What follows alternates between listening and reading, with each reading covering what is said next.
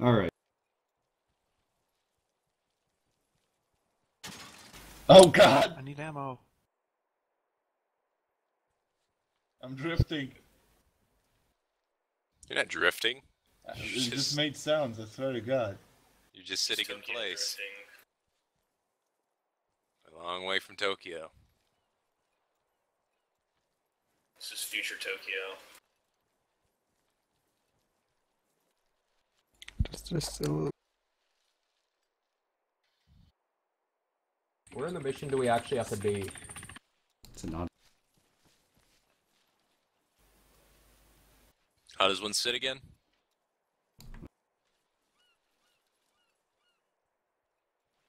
Gotcha. Shift click on the marker for squad leader training on the map. It will teleport you. What a it's the fucking future and there's no access to fucking disabled people. I'm gonna sue their ass.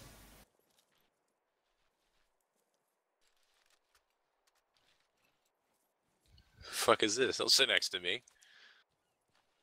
Oh, I can't be seen with this guy. He's not tactical at all. I'm stuck in the stairs. I need an adult. It's a good meme. You can be the buffer.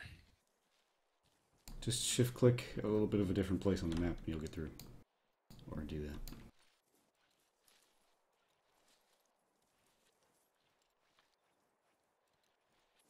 No! Well, if they weren't here, they wouldn't be able to answer you with the... This is gonna be so much fun. Oh, I thought you meant on Draxel, what are you guys doing? I don't know. Let's get this. Oh, okay. Alright, how do I put down my weapon when I'm sitting? How do you pull out your weapon when you're sitting? No, just did it automatically. You gotta sit like this, tactical squat. How do you do it? Oh, there we go. I figured it out. Just we're control good. S or W. That's how I do it. That doesn't do shit. Control Edge. I don't fucking know. Who should I sit with?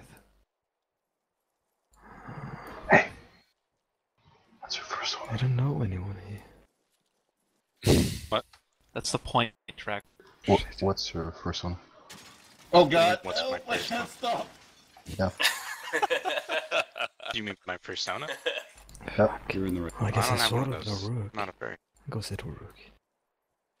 He's going to sit with Rook. Oh, hey, rook. Hey, Drexel. Am I floating? Am I floating? Oh, yeah, I am. I'm back up a second. Yeah. Alright. 7.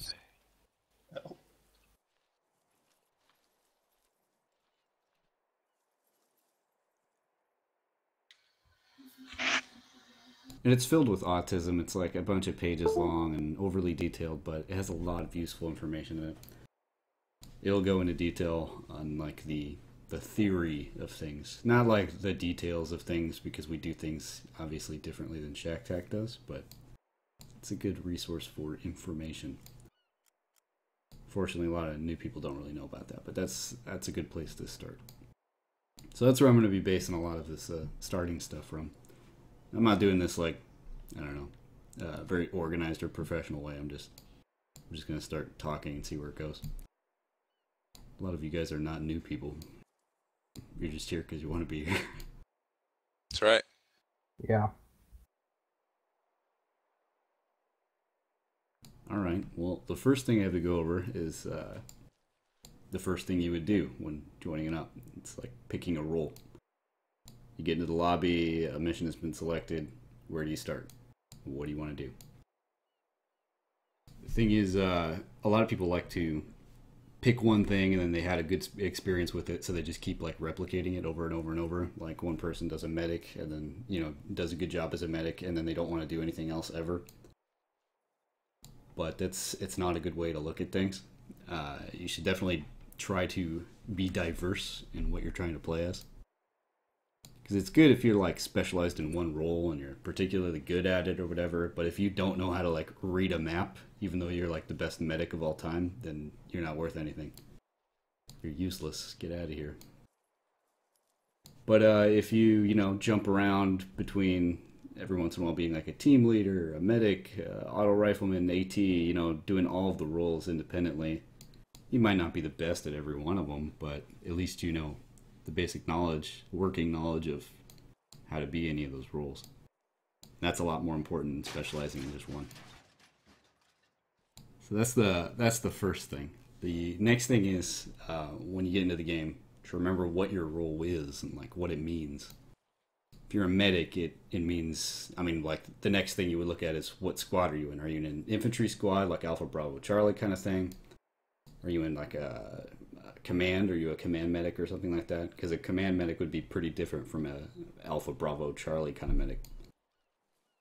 You have to look at what kind of squad that you've joined. If you're in an infantry squad, you can probably assume that you're going to be doing pretty much anything, but mostly doing like an assault type of thing. Obviously that could change depending on the objective or what the commander wants you to do, but most of the time you're going to be going into places and like shooting things or defending things, whatever. But if you join command or something like that, your job is going to be quite a bit different. As a command medic, you're usually not needed most of the time unless it's like a dire situation or something along those lines. So you're not going to see a lot of action, so you shouldn't expect to. The other thing would be something like a support squad, if there's like a specialty kind of thing for just medics or for support kind of things in general, like engineering and medics. That kind of thing would be pretty similar to command, but you can expect to be used, you can expect to get in there and do your job. That's just you know what I mean. If you pick your role, look at what squad you've joined and see what kind of role it is, if that's what you want to play. The important thing is to be good at everything and not just specialize in one thing. The next thing you would look at is to memorize the name of who your squad leader is, and if you're in a larger squad, who your team leader is, or at least who the team leaders would be, if there would be two of them. Because once you get in game and you can't remember what your role is, or you can't remember what squad you're in, Alpha, Bravo, or Charlie or something, you don't remember who your squad leader is, you don't remember who your team leaders are supposed to be, it just slows things down in the beginning.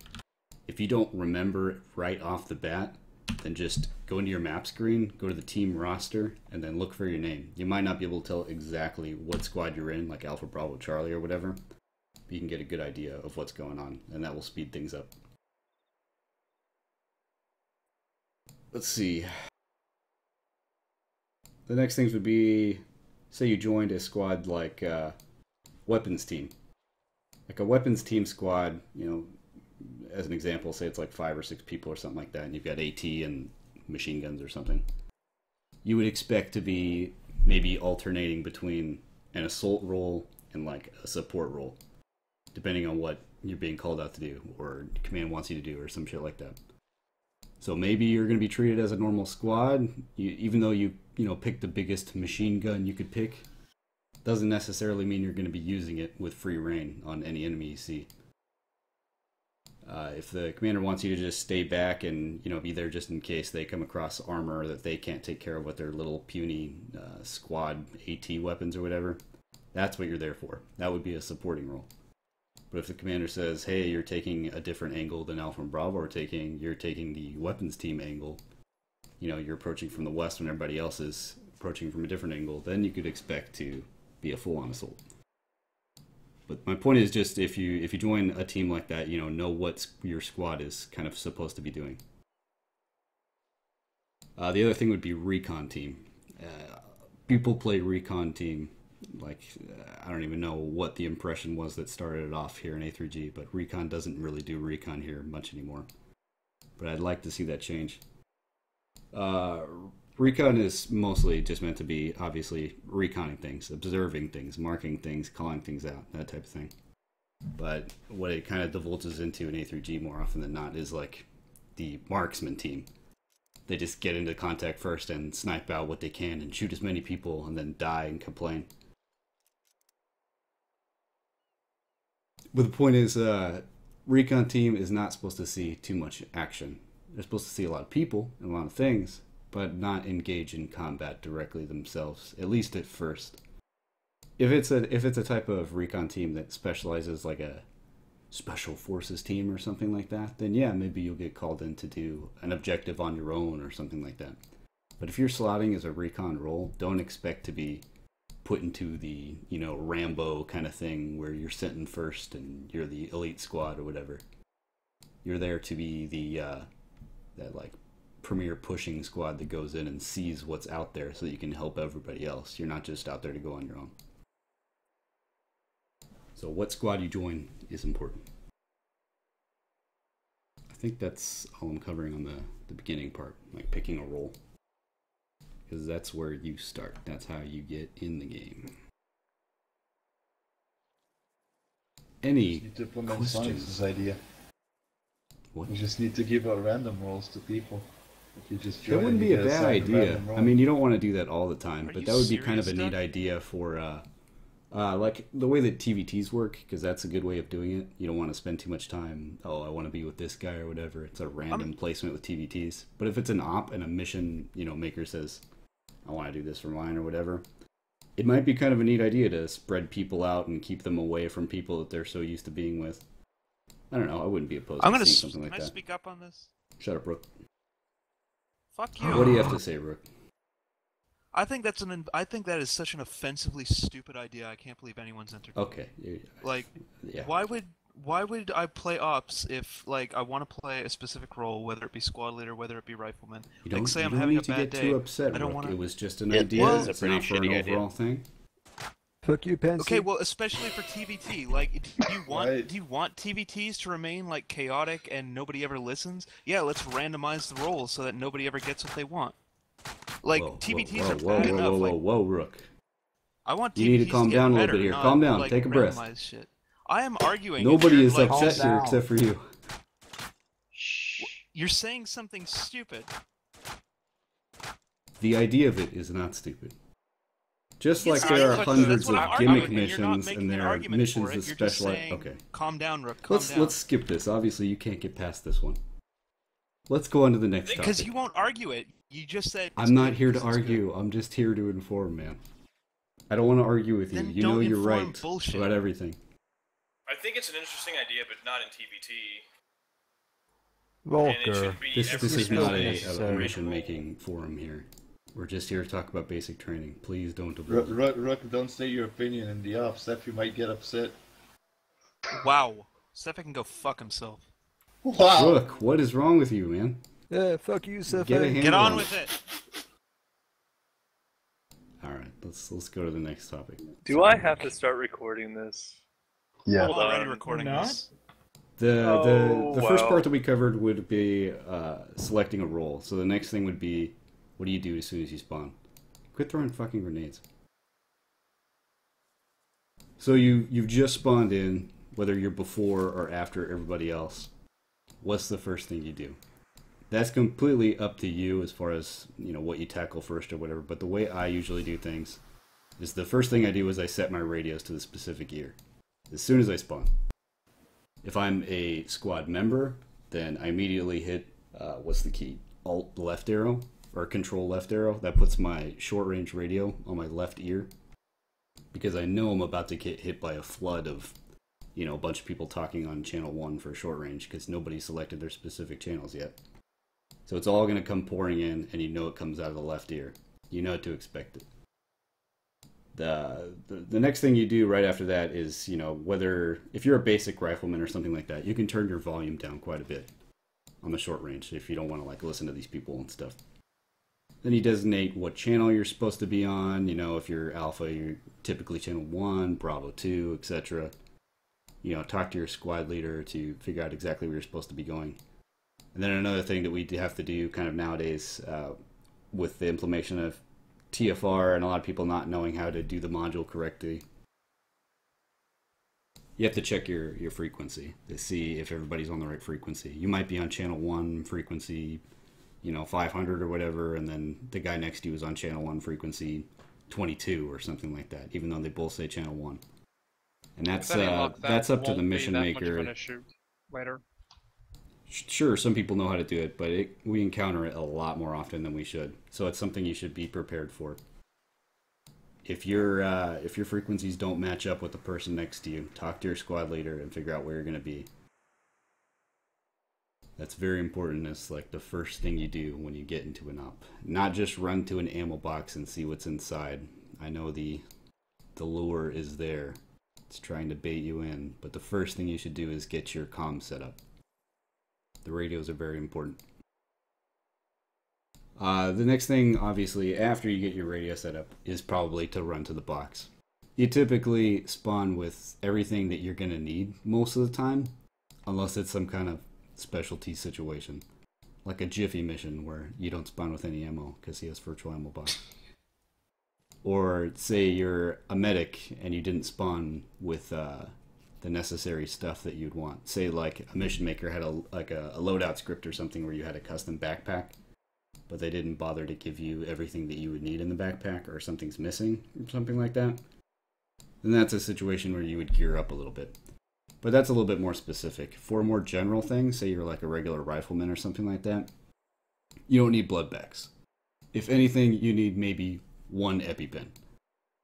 But as a rule of thumb, what I do typically is have about 5 bandages and maybe 2 morphines. And that means basically like 2 first aid kits. If you grab a first aid kit, it will transform into something like 2 bandages and a morphine.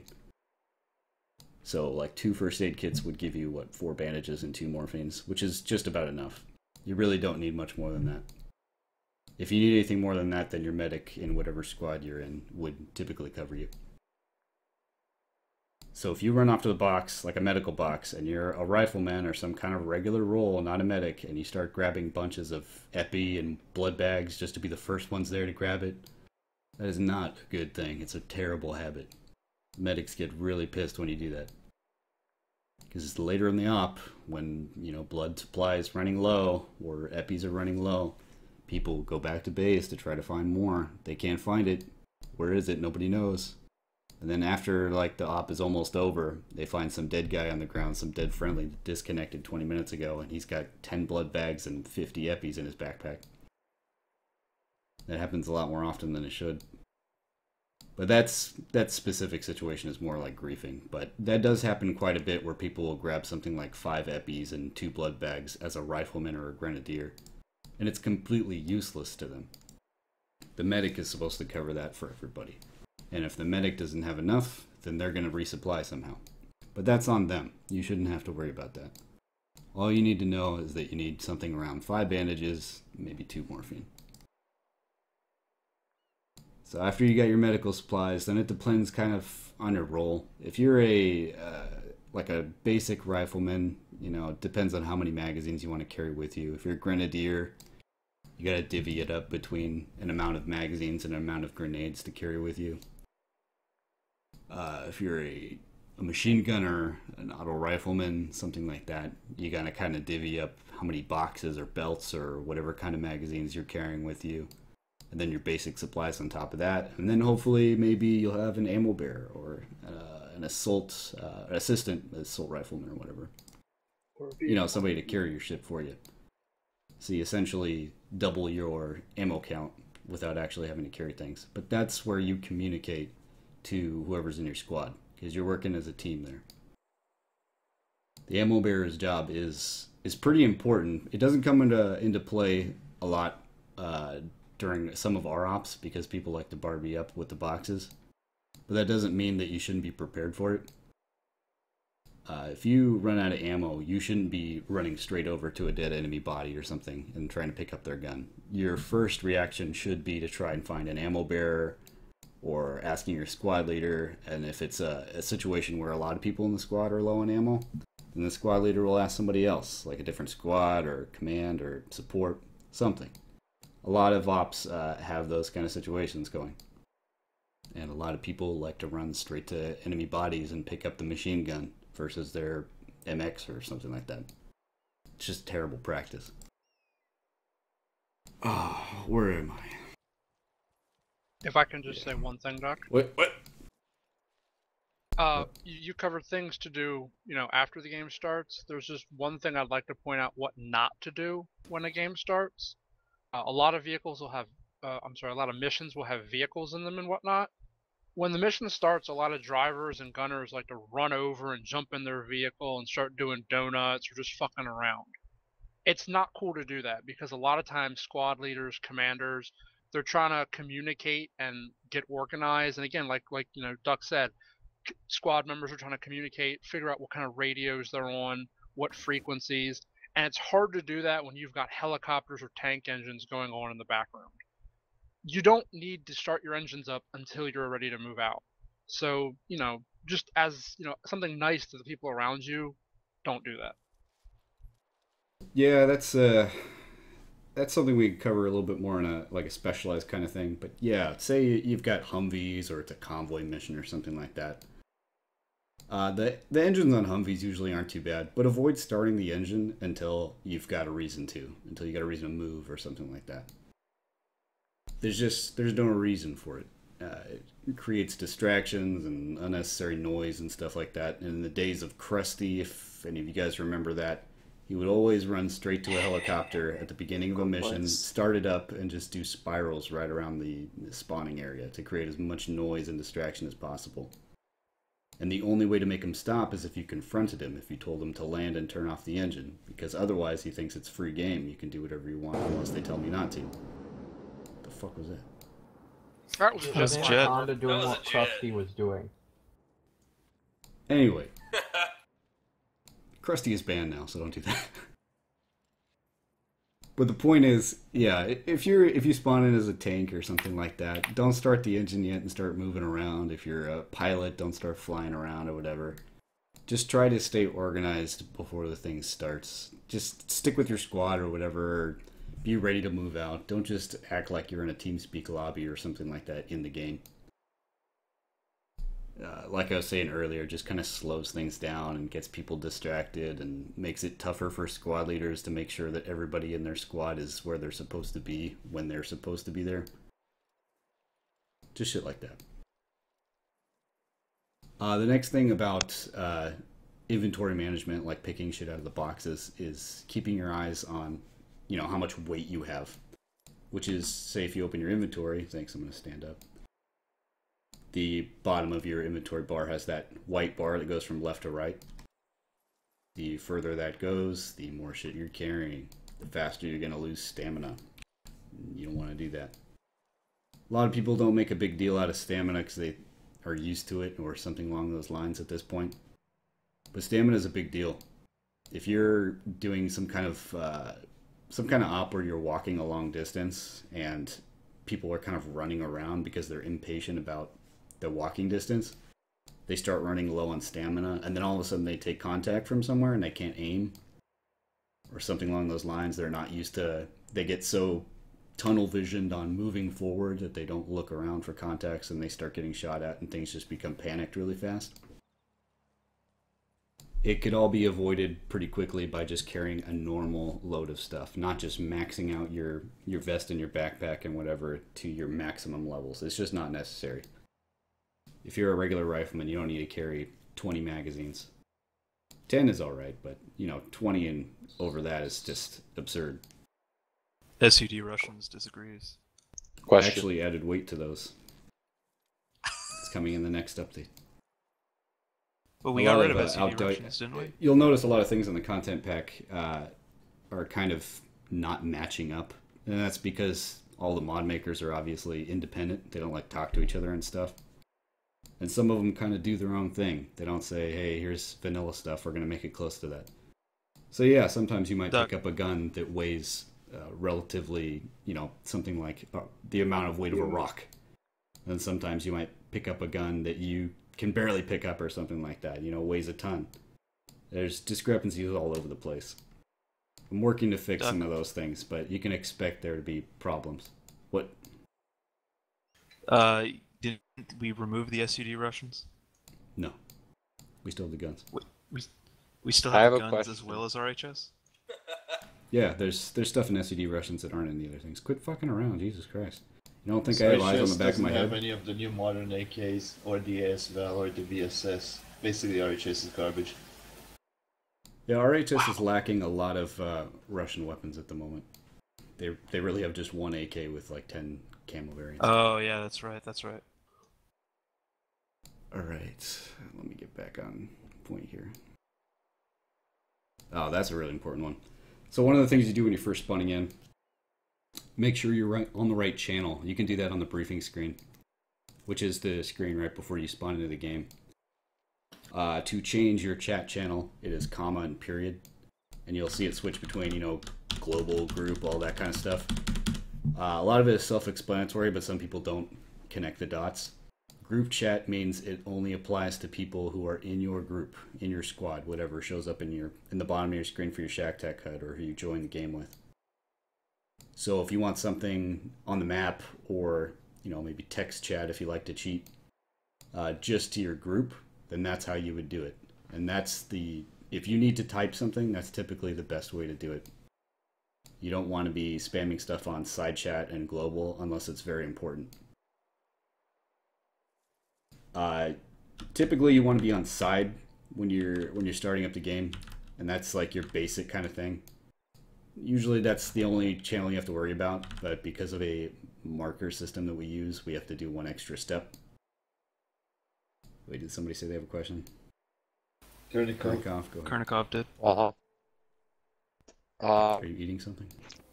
I was, because I didn't know how much long it was going to take till you got to me. But what's your stance on the whole running with binoculars thing if you're over encumbered?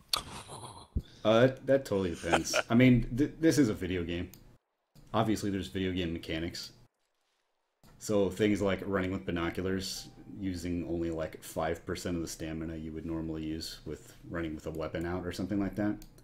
That's not a bad thing, but you obviously don't ever want to do that when you're in combat or something like that. It's a terrible idea in combat. Unless you're like the last person alive and you're just a little bitch that's going to run away. That works really well. But yeah, say you're a commander or something like that. You're constantly using binoculars. You need to move from point A to point B. There's no helicopter or vehicle or something to take you there. You got to run there, say it's a kilometer. Just get you and your guys to pull out your binoculars or put your weapon on your back and just sprint there, whatever. Sprint. No harm, no foul. Usain Bolt. That's my stance. But if you're like an alpha squad and you're supposed to be assaulting like a town or something like that, and you're, you know, 300 meters away and there's a giant open field, and instead of like taking the route that would be longer but give you cover, instead you just bust out your binoculars and everybody in the squad sprints across an open field, that's stupid. Don't do any shit like that. That's just a mistake. But otherwise, yeah, it's a viable tactic. Alright, to get back on the channel thing. The chat channel is for text chat, and that's like if you hit the comma button, that will enter the text chat. You can type messages. Side would show up for everybody in your faction, you know, say Blue 4, Op 4, or whatever. Global would show up for everybody on the server. Vehicle would obviously only show up for the people that are in the same vehicle as you, whether that be helicopter or plane, you know, car, something like that. Group we already talked about. Command is kind of a specific channel. You might not always see that one. That's going to be typically just for squad leaders or quote-unquote group leaders, whatever is placed down for the mission maker, and then the commander himself. So sometimes that's a good route to go if you need to put down markers and you don't want to have people messing with them.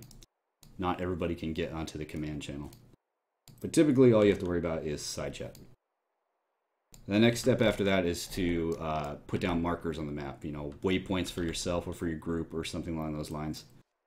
And recently we started using sweep markers, and they had like an update or something along those lines that caused it to start on the wrong channel. So what you need to do if you want to put a marker down on the map so that everybody can see it is to open your map. Double clicking would put down like a typical marker. But instead of hitting enter to actually place down the marker, you hold shift and press arrow key left or right, and that will switch channels for the marker. And you'll see it do that. It'll say, you know, side, global, all that kind of stuff. And you just want to make sure it's on global or side before you really start getting into the op. Because it's really easy to skip that step and start going through the op.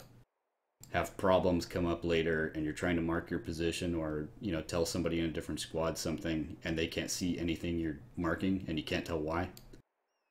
That's a pain in the ass. And then you got to explain this whole process to them because they don't know. So make sure you do that as one of the starting steps with your radio and your inventory stuff, is to be on the right channels. And you just don't have to. Did you talk about? Sorry, I stopped paying attention. Did you talk about the channels for map markers, the new ones? Wow. Rook, are you serious? Yes. What, the new fucking map markers? Just said that. All right, so I said I wasn't paying attention. As soon as I stopped talking about it, you asked me about it. The map ones specifically, though, not just the chat ones. Yes, that's the most important, is the map one, because a lot of people have problems with that. But yeah, just try to keep that in mind when you're starting it up. Try to get used to it. You know, putting your radio on the correct ear, getting on the correct channel or frequency if need be, getting your chat channel and your marker channel in the right place. You can do those in the briefing screen before you actually spawn, which is where I recommend doing it. And then, yeah, that's a good startup. That'll get you going in the right place. Now, as far as how you manage your inventory is kind of up to you, as far as like where you put things. But the way I do things is I typically keep the smallest stuff in my uniform. And that's things like smoke grenades, AGM accessories, like zip ties Map or something tools. like that. Map tools, yeah, exactly. Stuff like that, chem lights, all the small stuff that you can fit a lot of. Put it in your uniform. The way we used to do it with Acre 2 is I would put the radios in the uniform as well, just because, you know, it keeps it out of the way. But that's where I try to focus that stuff. It's a small inventory space, so you put small things in there, so you don't have to worry about it. The next thing is the vests. You typically have a vest. I like to put all my ammo in there. All my regular rifle magazines, my pistol mags if I have any. Sometimes my grenades if I can fit them, or if you're a grenadier, obviously you throw them in there too. This is all up. Oh, awesome. This is all up to you as far as like what you want to put and where you want to put it. Yeah, I'm gonna kick you if you keep that up, man. It's an epic meme, but it's not the best. Yeah, anyway, the vest is where I like to keep ammo focused, and it's not exactly important how you manage it, but it's a good way to keep things organized. So if you're missing something, or you want to know if you have a certain number of something, you know, check the right place where you normally do it, and you've got it all set up. The most important part of it about the inventory management is your backpack, if you have one. Jesus Christ.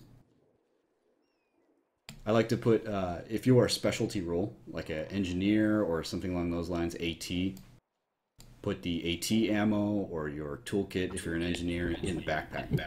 Just because that's typically where you're going to put it, because it's the largest space. McVolker. Hot mic. McVolker.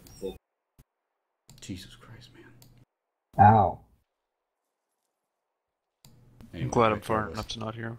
Yeah, I like to put the specialty stuff in the backpack, because that's where a lot of it will only fit. But the most important part about it is your medical stuff. I like putting the medical stuff in your backpack if you have one. That way, if you go down and it's a last case scenario, somebody can access your backpack and get the supplies they need. Say if you're a medic or something along those lines, and another medic comes to pick you up, but they don't have epi, or, well, that's not a good example, but they need to borrow your epi or no, let's say blood bags. Say everybody is out of EpiPen, so you can't just pick up the other medic as a medic. But he needs to get your blood bag so he can give blood to command or something like that before he dies and bleeds out. He can open up your backpack even if you're unconscious, grab a blood bag if he really needs one, run over and do his job still. And that will help a lot. But if you have your medical supplies in your vest or your uniform, nobody can get to them, even if you're down, that kind of situation. And that's, you know, not always a terrible thing, but if you have important supplies, or if it's a worst case scenario, it's just good practice to have it in your backpack, if you have one. Let's see, what's next? Alright. As far as the ammo boxes are concerned at the beginning of missions, most of the time you spawn with pretty much everything you're going to need for the mission. Typical loadouts are what, like 7 or 8 magazines for a typical rifle. That's usually plenty throughout a mission if you control your rate of fire pretty well. If you really feel like you need more than that, you know, that's what the boxes are for. They're for like an extra ammo and supply kind of thing. But they're not there to be the basis for everything you're supposed to be carrying. You're not supposed to max out whatever your max load is. It's just not what it was designed for. So it's a good habit to try to keep a minimal amount of stuff. Just throwing that one out there because that's obviously it's up to you what you do. But minimal stuff is a good practice. Alright, what am I doing next?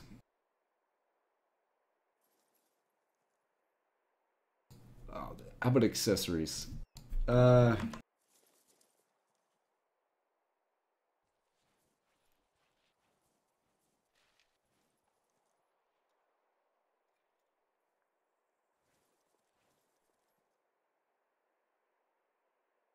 Say things like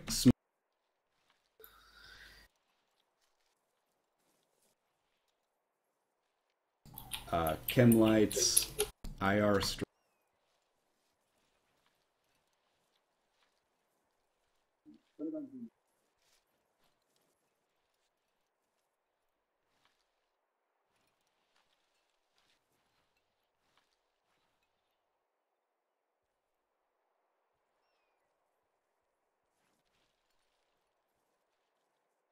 They do provide like an armor value that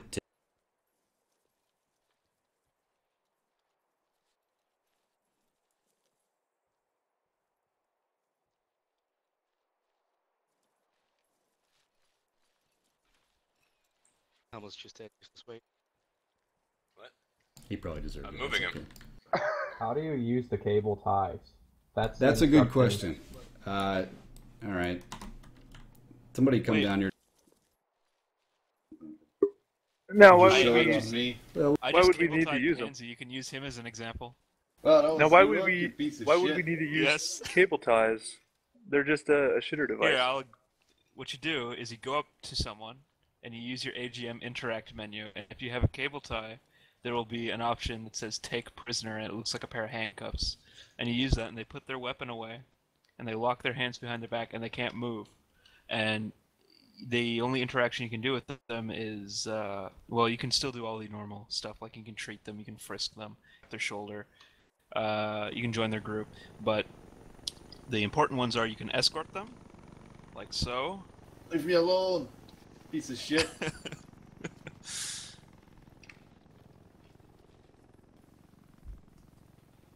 Hey, I have a also, quick I want to question. bring... Can I bring something that's actually... sorry, what, Kessel? Can you actually disarm them via this? I know you can frisk them, but I don't know if you can actually disarm them. No. Take his pants off. Take your I can't. dirty ass off me, you piece of shit. Can I bring something up that actually might be cool, since it's a new feature? Now and then you'll find AI now that are unconscious. I'm wondering if we can start taking them prisoner instead of just executing them. Yeah, and then we can all, like... We have a neck issue over here. But Did my... Right.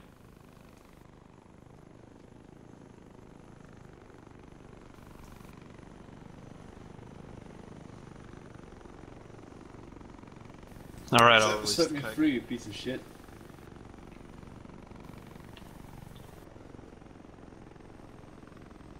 Stay away from me, Pansy. You're trying to try and do the same thing. Yo, who the fuck handcuffed me? What the fuck? I'm moving, and I'm not moving my shit right now. somebody's taking you for a ride. Fuck. His neck is messed up so much. Alright. Kernikov, just hold it there for a second.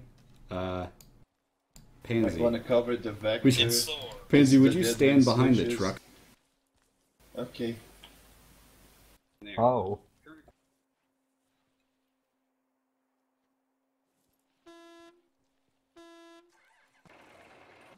Oh!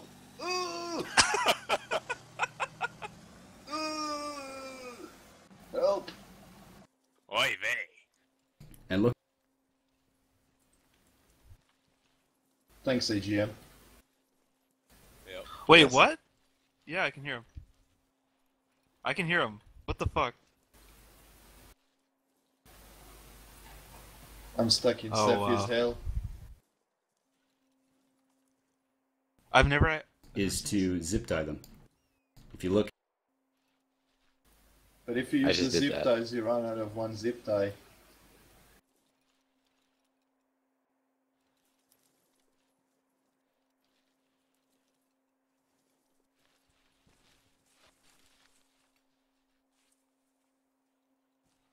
He gets in a seat, and then he's fine.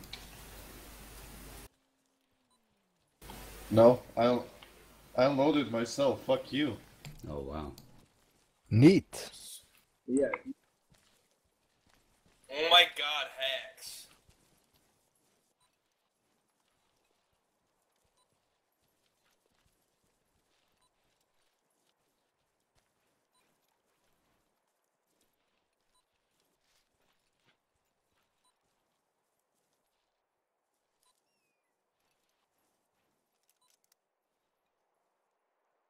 What's that beeping sound? Concern intensifies. It's a raven. When you kind of Oh. covered the vector 4 in the what is it? What is it called again? The map tools.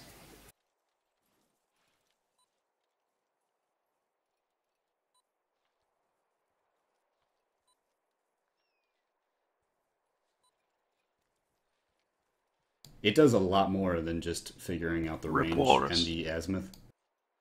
It can give you a lot of neat information, like the distance between two objects or the azimuth between two objects. Things like that where it can be really helpful. Why does You know, it have a variable zoom? Why doesn't it? Yes. It doesn't? I think it does. I don't think it does. What are you talking about, Kessel?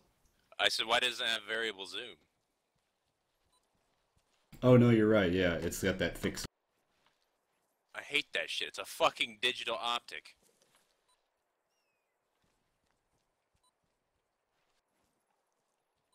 So I hate that our regular binoculars are like that as Give me well. a second to get back on topic here.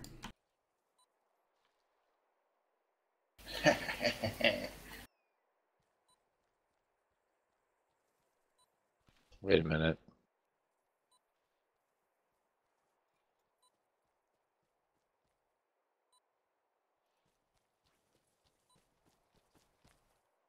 Or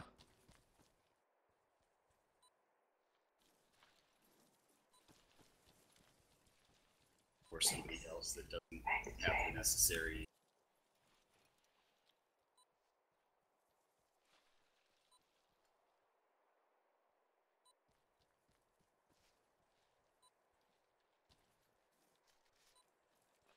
As a rifleman, say you get shot in the leg, something like that. You do the self-diagnose with AGM, which I think by default is Control Windows key, left Windows key. Do self-treatment. Diagnosing yourself is instantaneous. So if you are hurt and the medic wants to know what's wrong with you, don't let them, or if they don't have to, just tell them what's wrong with you. Use the instant diagnose and tell them what you need, because that will be faster than having the medic diagnose you themselves if they don't have to. Sometimes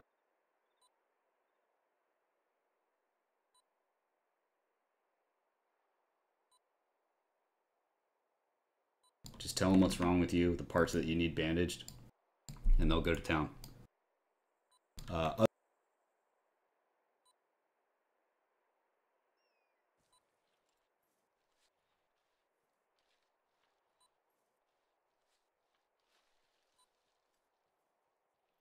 I don't know what the exact amount of time is. For diagnosing, you know, it's probably...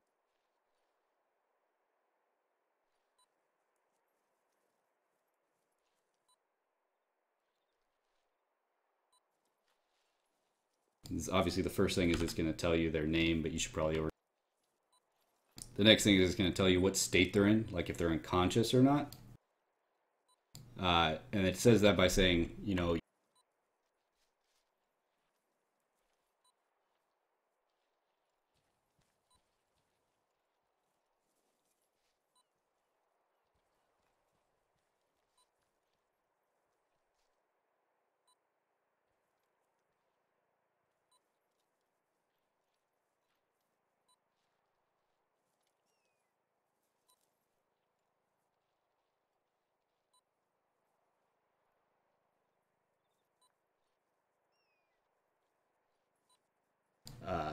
this situation does not apply if the medical module put down doesn't have like body parts for healing and stuff like that. It might just say you're bleeding, bandage all the time. What are you doing to me, Pansy? Don't worry about it. Oh, he's gonna overdose me. No. Even worse. What did you just put on the ground? Don't touch it.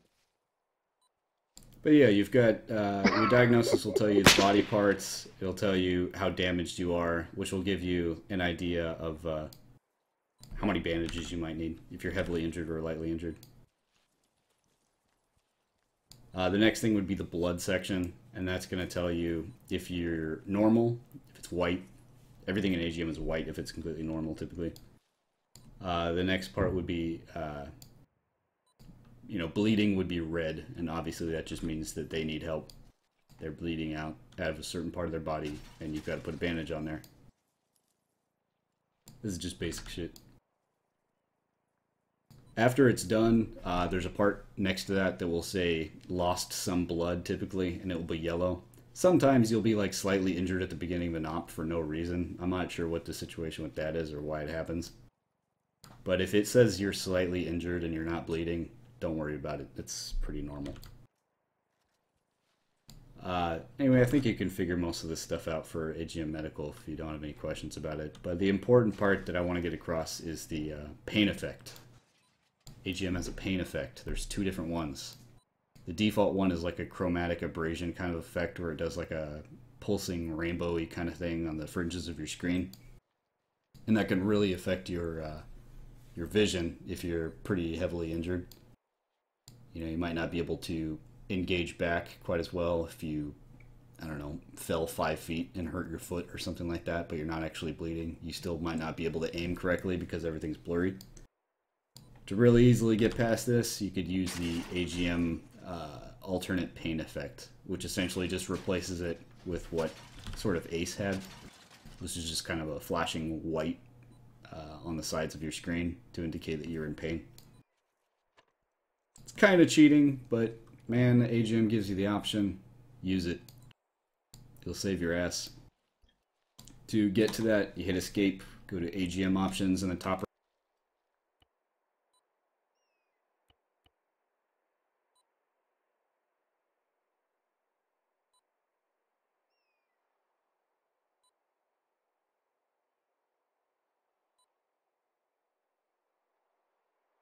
That way, if you get heavily injured or you get knocked out or something like that, and the medic, plops you back up really fast, so you can help your guys in engaging whatever took you out, you'll be able to see it. If you use the regular pain effect, you might not be able to aim very well or figure out what's going on because it's so blurry. So if you haven't already, I recommend switching to the alternate pain effect. Alright, give me 1 minute.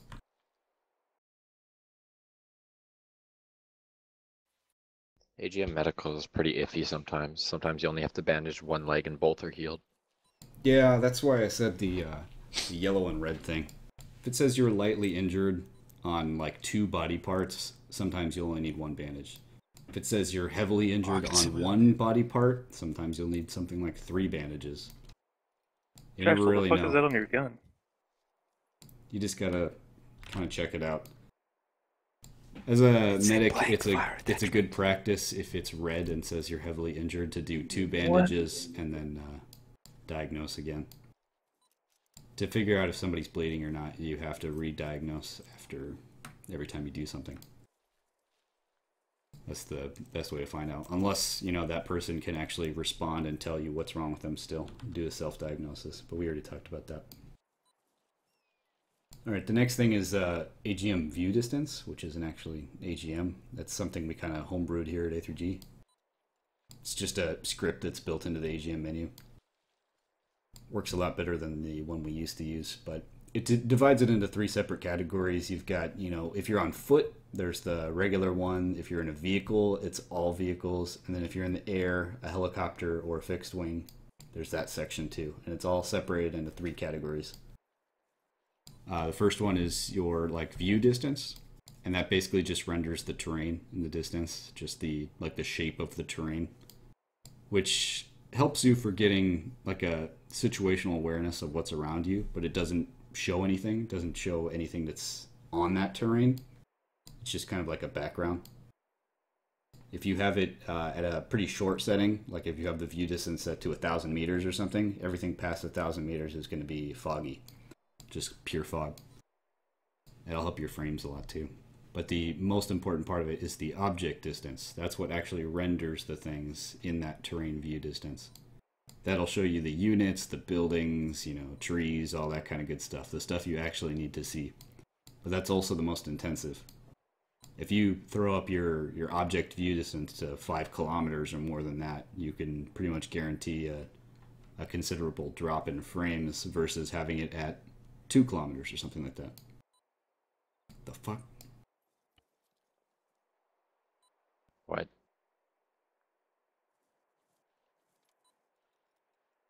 Anyway, and then the third part of the section is it'll say terrain, and that essentially is on the lowest setting that will turn off all of your grass settings and make things look pretty ugly, but it will probably save some frames if you have problems with that. If you turn it up to the maximum, which is very high or something like that, it'll bring in the largest render distance for the grass, which is something like, I don't know, 100 or 200 meters, so you can see grass from that far away. And then on top of that, it's very useful for vehicles or for helicopters or something like that, where you need to see really long distances away, like 1,500, 2 kilometers, something like that. Because if you're looking that far away and you're looking at a hilltop and you have it on low terrain setting, you can typically see through the top of the hill to, like, you might see some floating enemies or floating objects or something like that. And that's just because your terrain settings are really low and it's not rendering the entirety of what the hill actually looks like.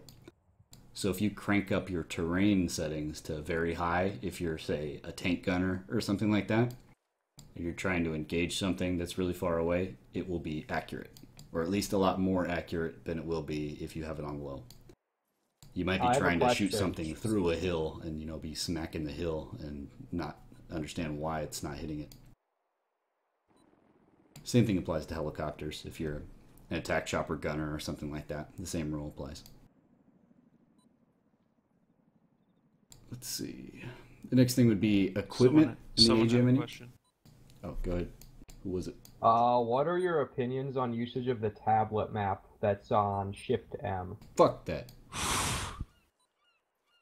I really don't like that mod. GPS. I don't think it should be in our default mod pack. It's probably going to be pushed to optional pretty soon, but...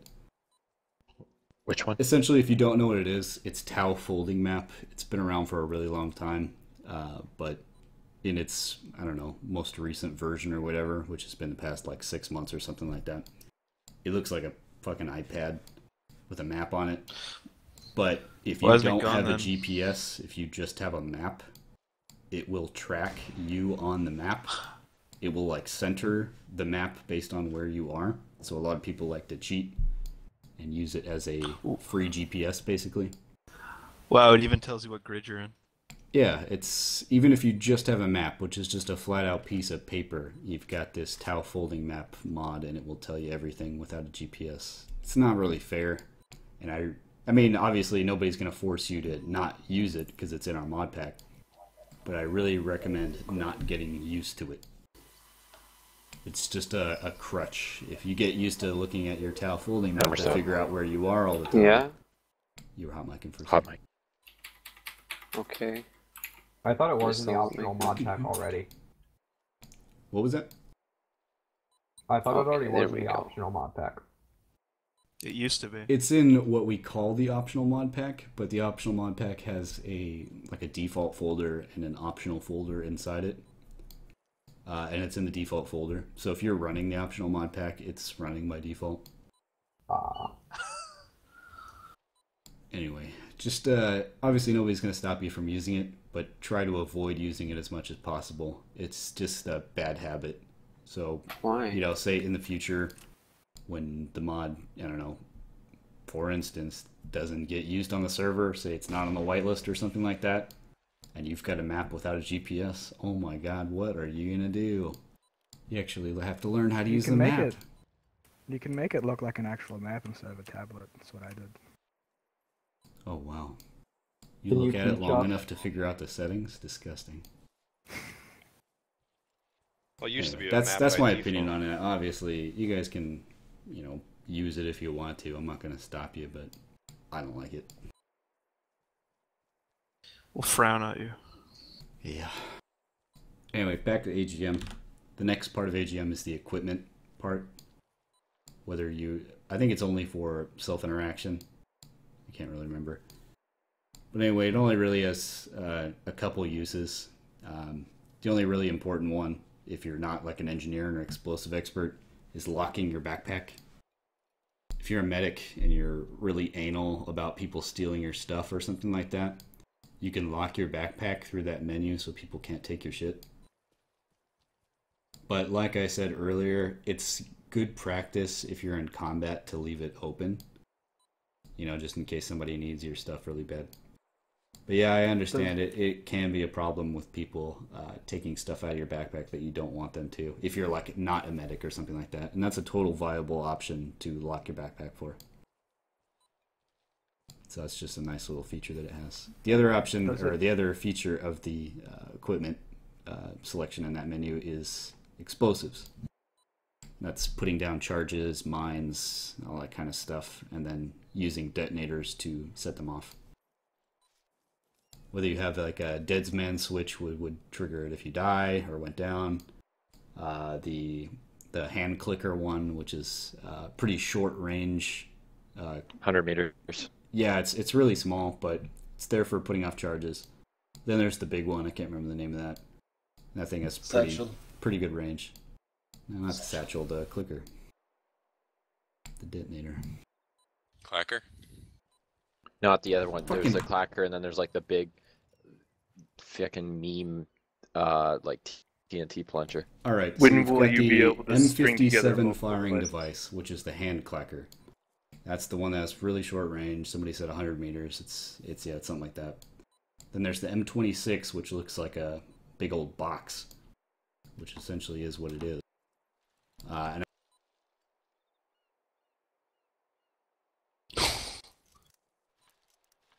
so if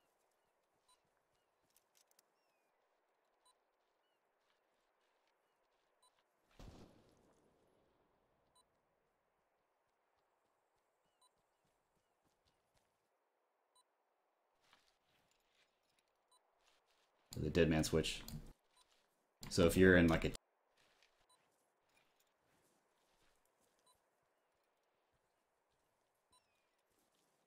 Hot white mess. Hot white mess.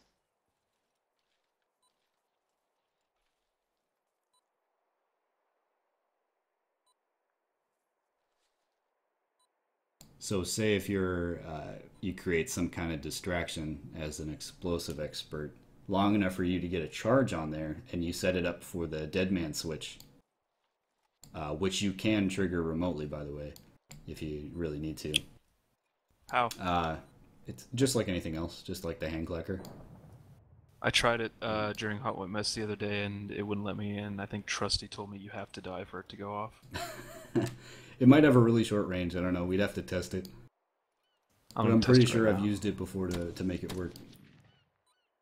What are you doing up there, Lito? But anyway, yeah, that's a good idea, is to bring along one of those things. So that way, if you put down the charge, and you know you've had enough time to successfully put it down, you can just stand right next to it and wait for the enemy to shoot you or something, and that would cause the mission to end in your favor.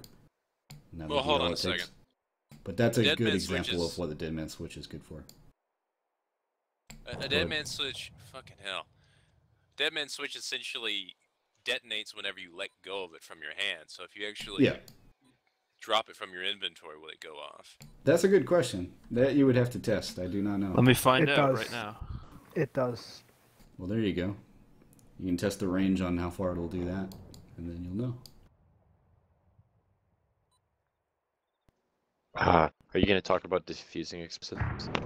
No, I wasn't even planning on talking about explosives in the first place. But if you guys want to, we can talk about it. Why not? Before we move on, how do you use the map tools? Map tools. That just lets you draw on the map, right? Yes.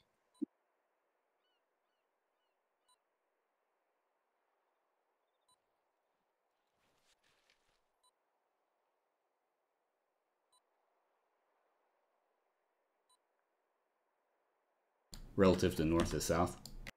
You can, double click to make it smaller or bigger or whatever.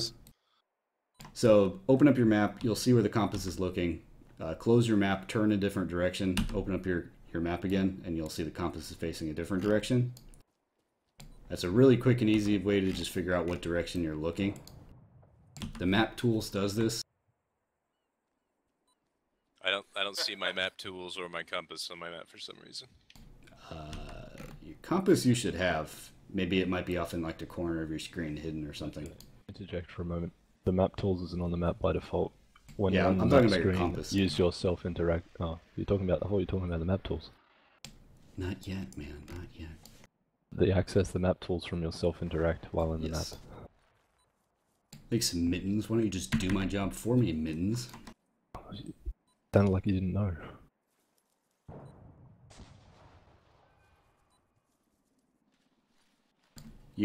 If you have the...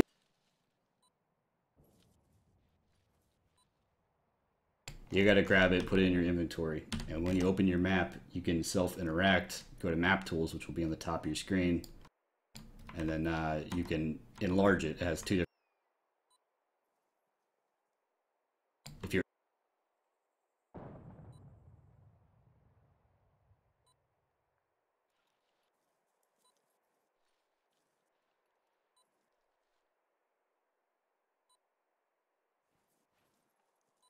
Besides how to get it started, but I'm sure somebody else does.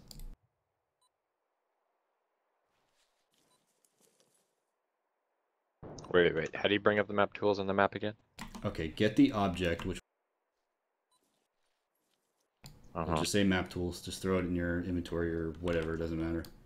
After you've got it in your inventory, open up your map, and then use self-interact with AGM, which is what Control Windows key by default. And then you'll see an option that says map tools. You select that and you've got two different versions, normal and small. Small should bring it up somewhere. You might have to zoom out really far. It might put it on 0, 0 on the map, which would be the bottom left corner.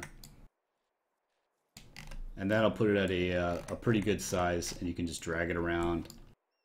And I can't remember the exact controls for it. It was like shift something or something like that. I don't know. You can rotate the map tools depending on where you are. And then there's the larger version of it, or normal, which will make it just a lot bigger. Anyway, I'm not the expert. But it is useful. You can use the interact key again once it's up to align it to whichever way you're facing if you have a compass. Yeah, there you go. Align north, align to compass. Compass would be going in the direction that you're facing. And then you can center it around your person or something along those lines, and then figure it out from there. Hold on shift and then left click to rotate. There you go.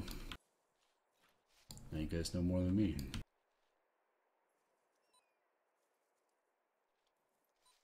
Anyway. Oh shit. Also, I tested it out. The dead man switch does not go off when you drop it. But you can trigger that close range. You can trigger What a it? piece of shit. You can trigger it, but you gotta be really close. You gotta be like within 50 meters. Why wouldn't you just use the clackers?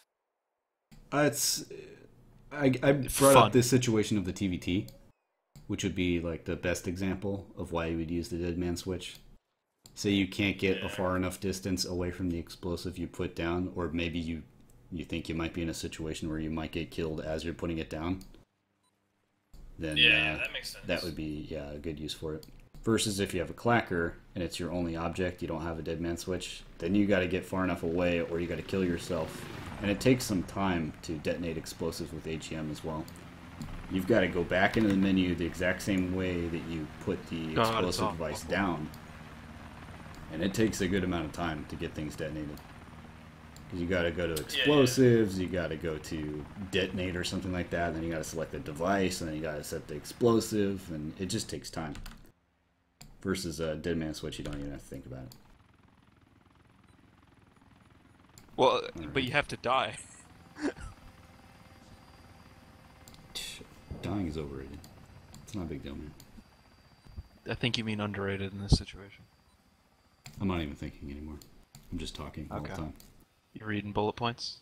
Yeah, that's literally what I have. I just made some quick How bullet points. How many you got left? I got quite a few, but I don't think I need to cover most of them.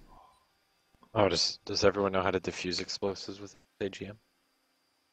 It's definitely more of a specialization kind of thing, but I can tell you that 90% of people do not know how to do it. Or at least don't know how to do it effectively.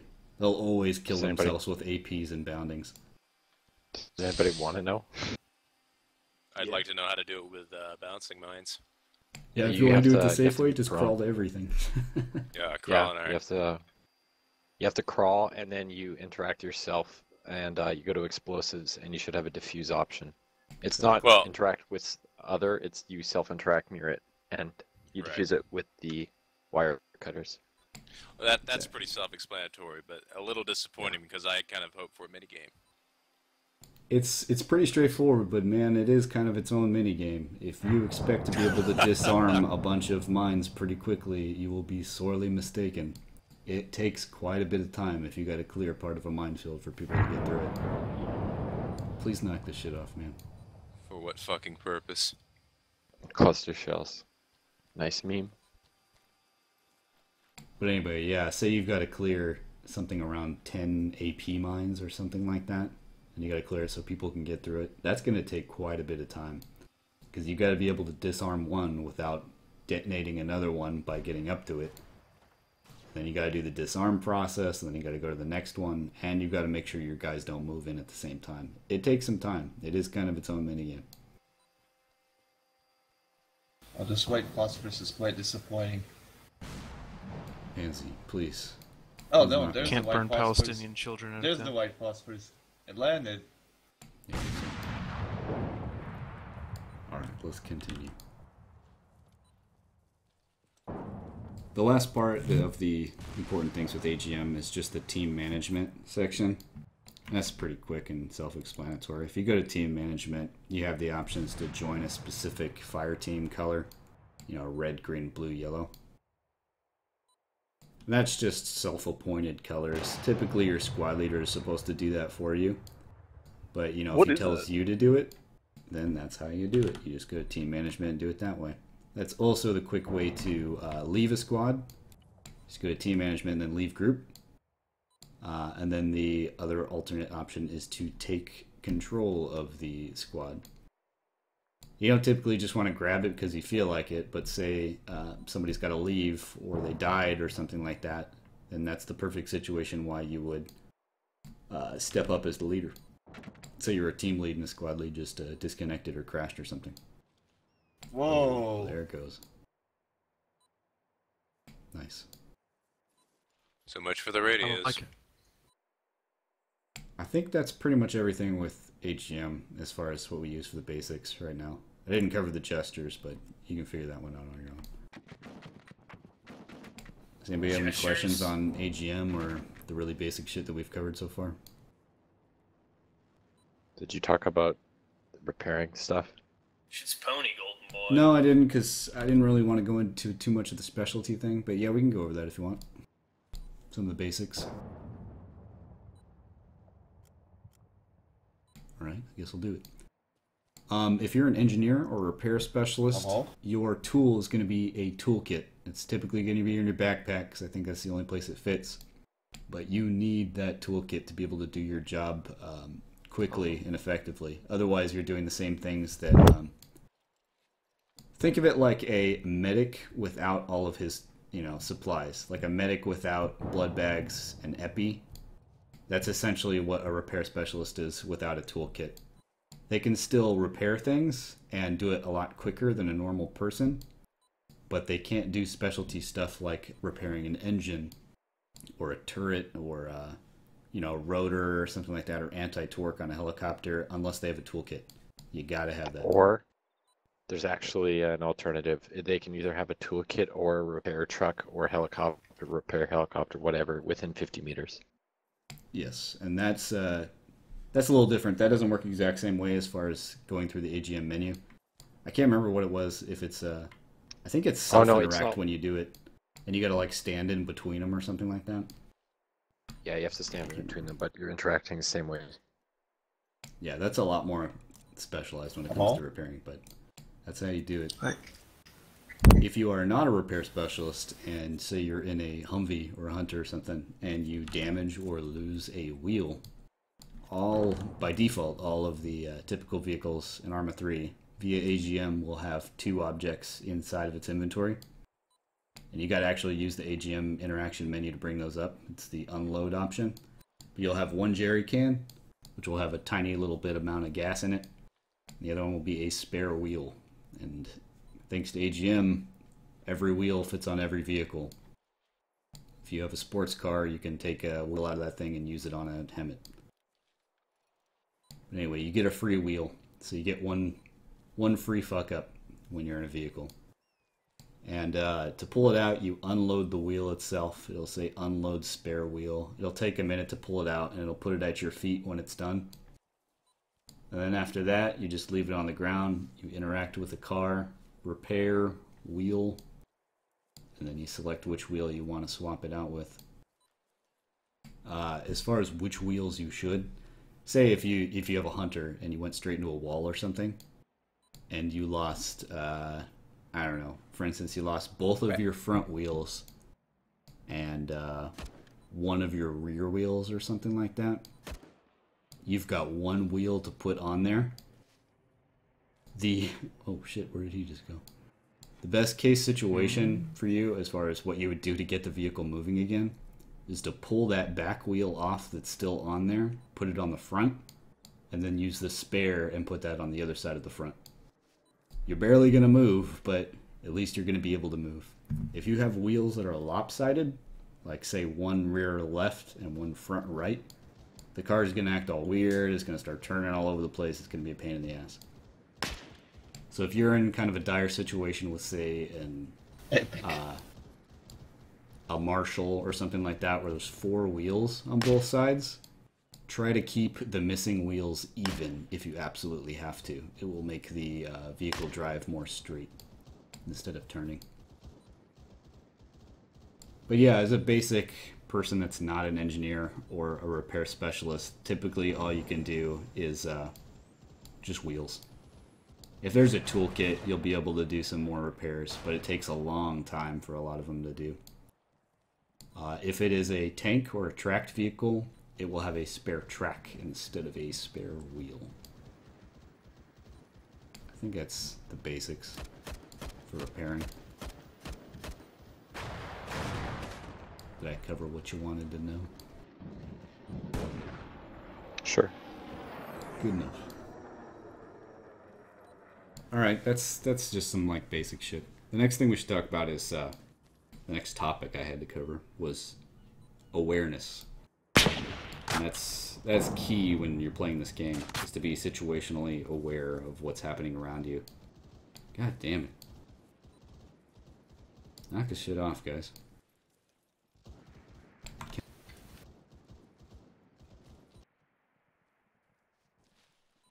I didn't do anything yet.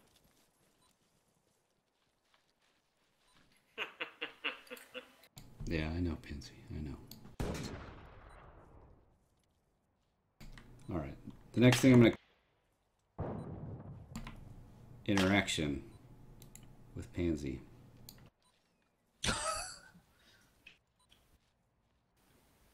Thank you. I just did that. Come on. You're just stepping a prisoner. You know he was tied up when you got moved. Let me inject morphine.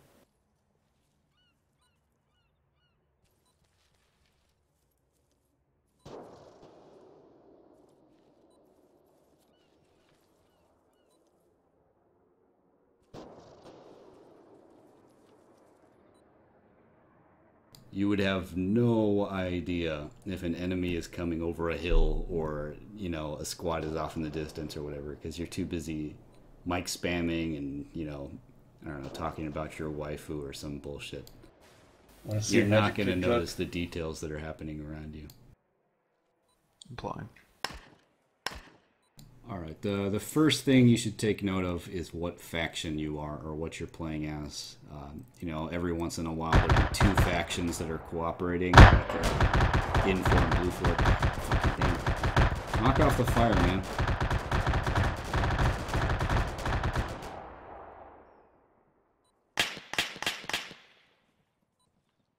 You're right, man. These training sessions have to be like 20 minutes long, so everybody loses their minds. Anyway, factions. You have to take note if you're Blue 4, Op 4, In4, or a civilian faction. Sometimes it'll be a co-op between Blue 4 and In4, or, you know, occasionally Op 4 and In4 or something like that. But you need to take note of that, because if it's vanilla units, you'll know exactly what uniforms you're dealing with, what helmets you're dealing with, what people should look like, what weapons they should be carrying, all that kind of stuff. That is the first thing you should be taking care of, because that will dictate whether you're looking at a friendly or an enemy off in the distance. You know, whether that gunfire you're hearing is friendly or enemy. It's sort of difficult to tell with JSRS sometimes because it's relatively new, but if you're using vanilla sounds or something that you're used to, you'll be able to pick up which weapon is firing based off this sound. Sorry, Kessel won't let me interact with you.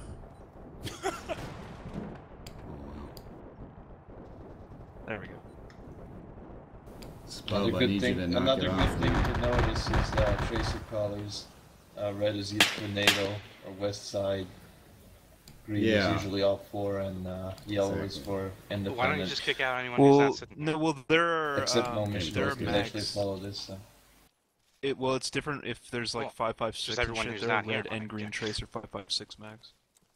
All mags should have all colors. Yeah, that's a good point. I didn't think about that one.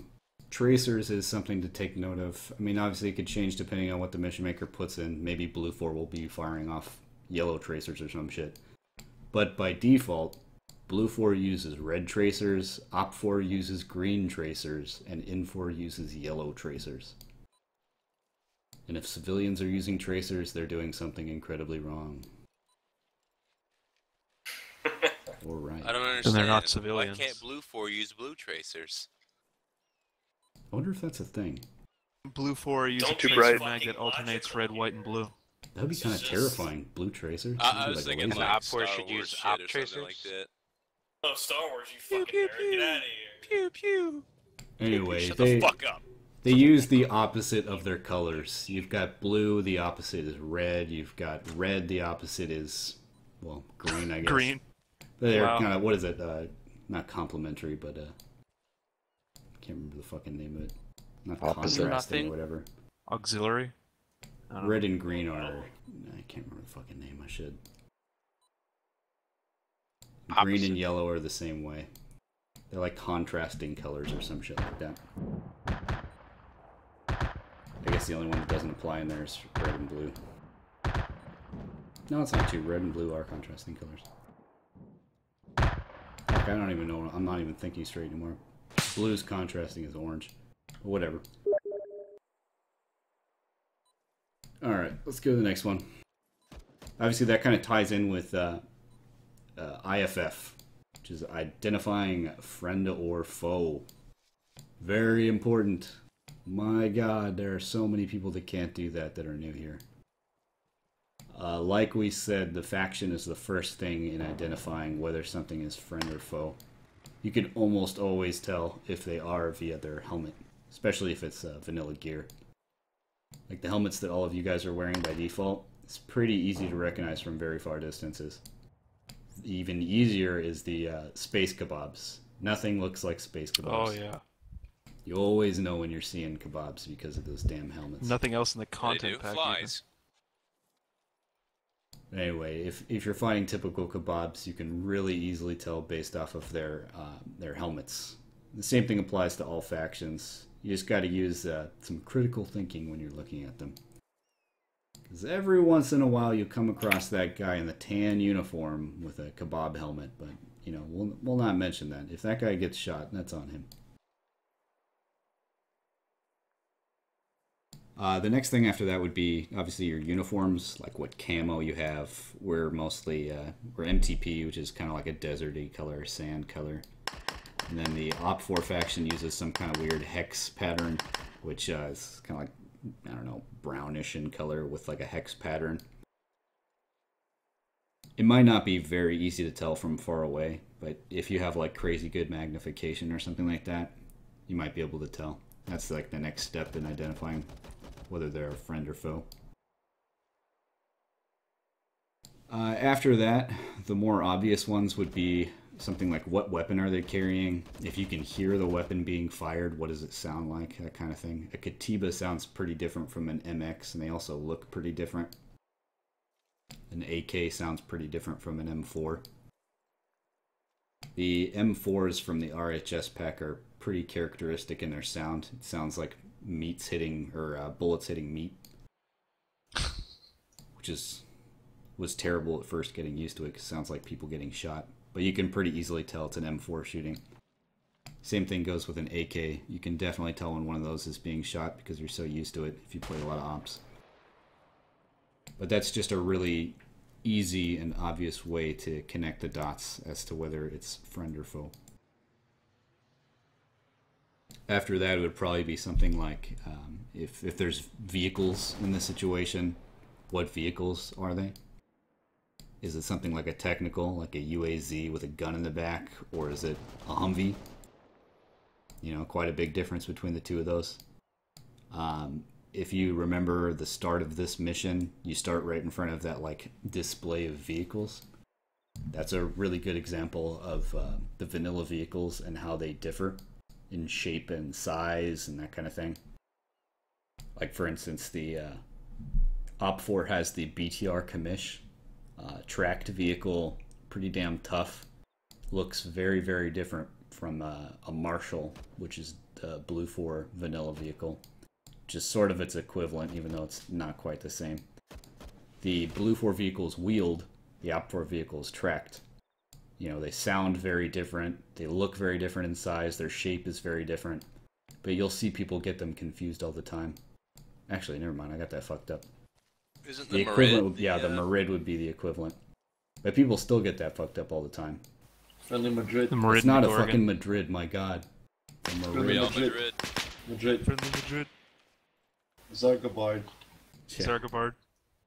Black Bast. But anyway, to pick up the details, just obviously you'll be able to tell once you get used to it. But to get a quick example of what they look like, just go back to the spawning area and you'll spawn right in front of the big display of them. It's pretty surprising when people can't call out the differences between them. They'll see something like an Ifrit and they'll call it a tank or something like that. Or they'll see a tank and they'll call it a, who knows what, an APC. And then you'll see people that see like Russian BMPs. Oh, and they have no idea what they are. BRDM, a BMP. Yeah, they'll call it all sorts of different things. You never even know. It's a tank. Yeah, the important part is if you can't remember the exact name of it, it's not important. That could be important if you really do know them, because you might be able to tell what kind of weapons they have. But if you're not sure, just describe it. Is it armored? Is it tracked? Is it wheeled? What kind of turret does it have on the top? You know, is it a long turret? Is it a small turret? A small turret would be something that looks like a GMG. A long turret would be something like an autocannon or an MBT tank. You know, something like that, or artillery. You just got to connect the dots, and if you don't know for sure, don't assume that.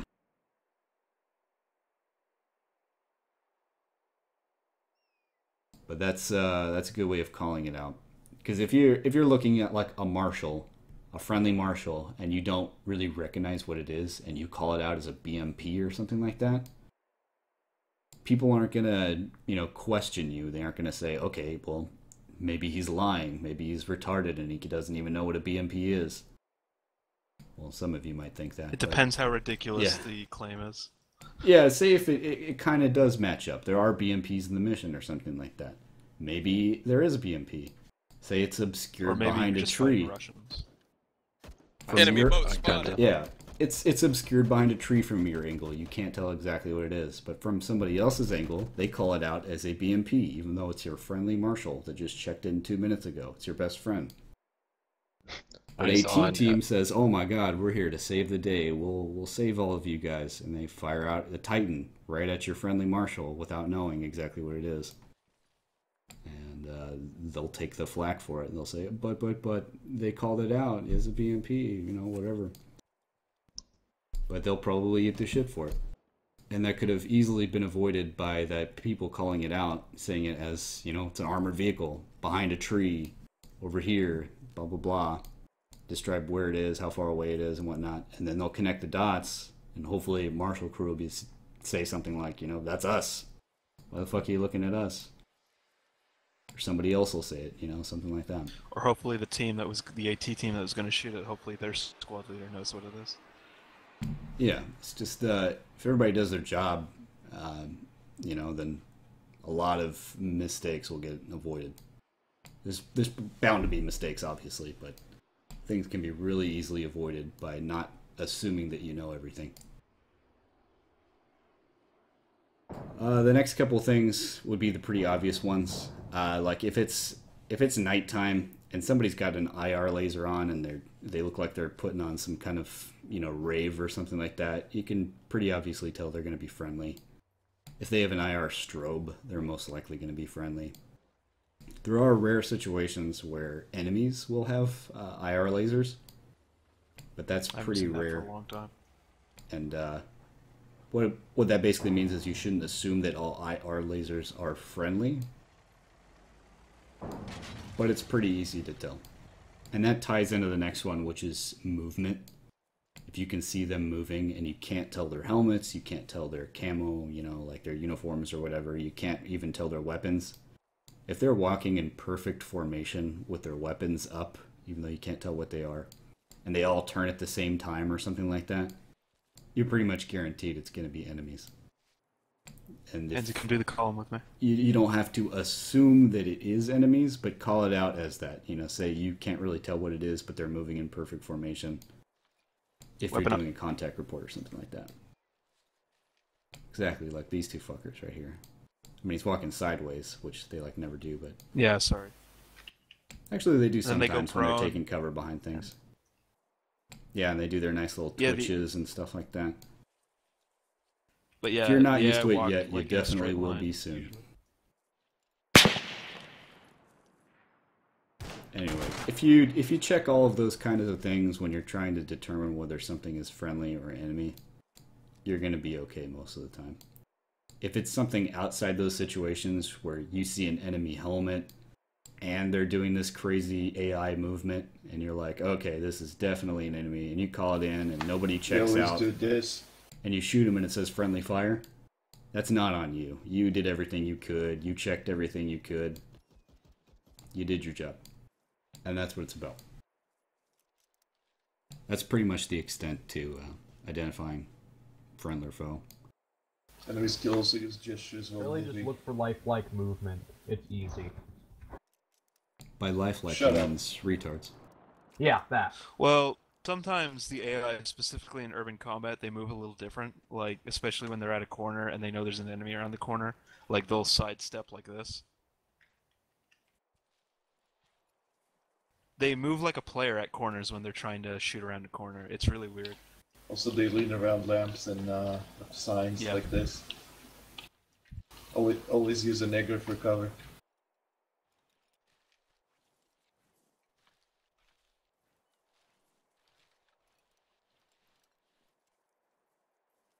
I wish we could do the Armor 2 crab walk.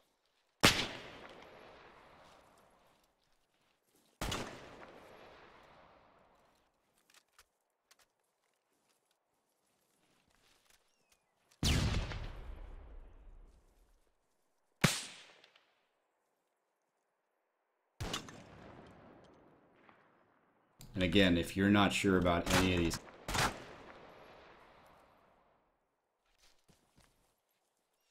somebody else will help you out. That happens quite a bit in the situations where you don't have magnified optics. Say you got iron sights or hollow sights or something like that, but only one person in your squad has binoculars or an ACOG or something. Call it out. You see movement over in this direction. You're not sure about it, and then they'll check it out and tell you.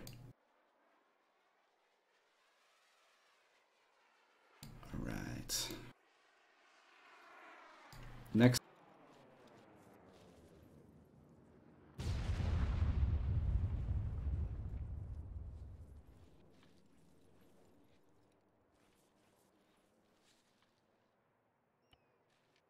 I forget how to bring up the options for it. Alt-Shift-H. So for some reason, you are one of those, it should be Right-Alt, Right-Shift-H. Oh, I see.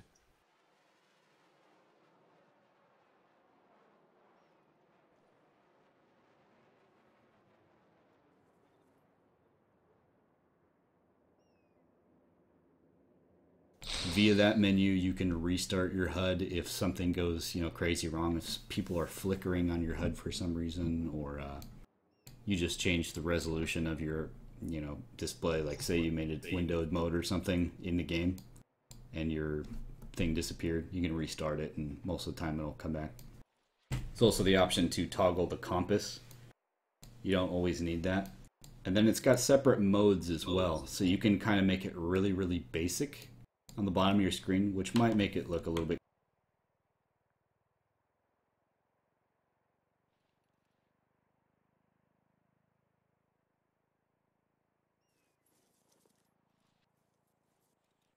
But anyway, the HUD itself is divided too much talking. Divided into 3 rings. That first ring is 15 meters, the darker kind of circle. The middle one is 30, and then the extent, the very far of it, is 50 meters. So that'll give you kind of a quick diagnosis of how far away something is, or if you're too close to something, or if you have somebody on the very edge of your ShackTac HUD, they're right around 50 meters or so, something like that. If you see somebody on one end of your ShackTac HUD, it's 50 meters away, and then one on the other end, obviously it's 100 meters between you two. It gives you kind of a good idea of how far things are away. Just because they're close to you on the ShackTac HUD doesn't mean, Jesus Christ, doesn't mean that they're right on top of you. But if they are right on top of you, your icon will change colors.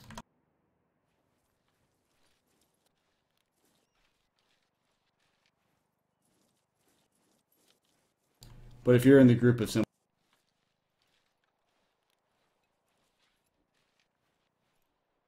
sometimes that doesn't matter, because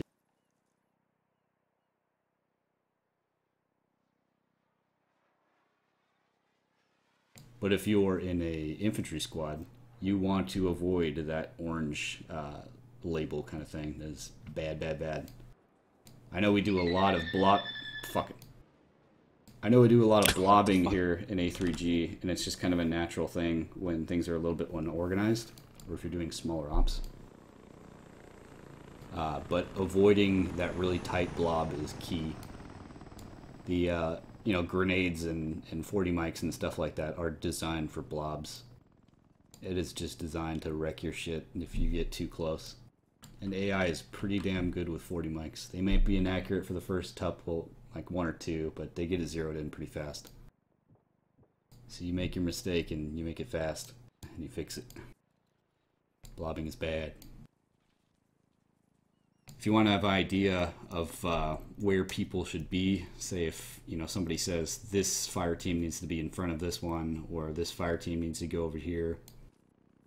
If you are split off, like say a fire team is supposed to clear a house or something, and you've got a different fire team that's supposed to be way in the back, and they're still on the ShackTac HUD for each other, they're still within that 30-meter range, you're probably doing something wrong. You're a little too close.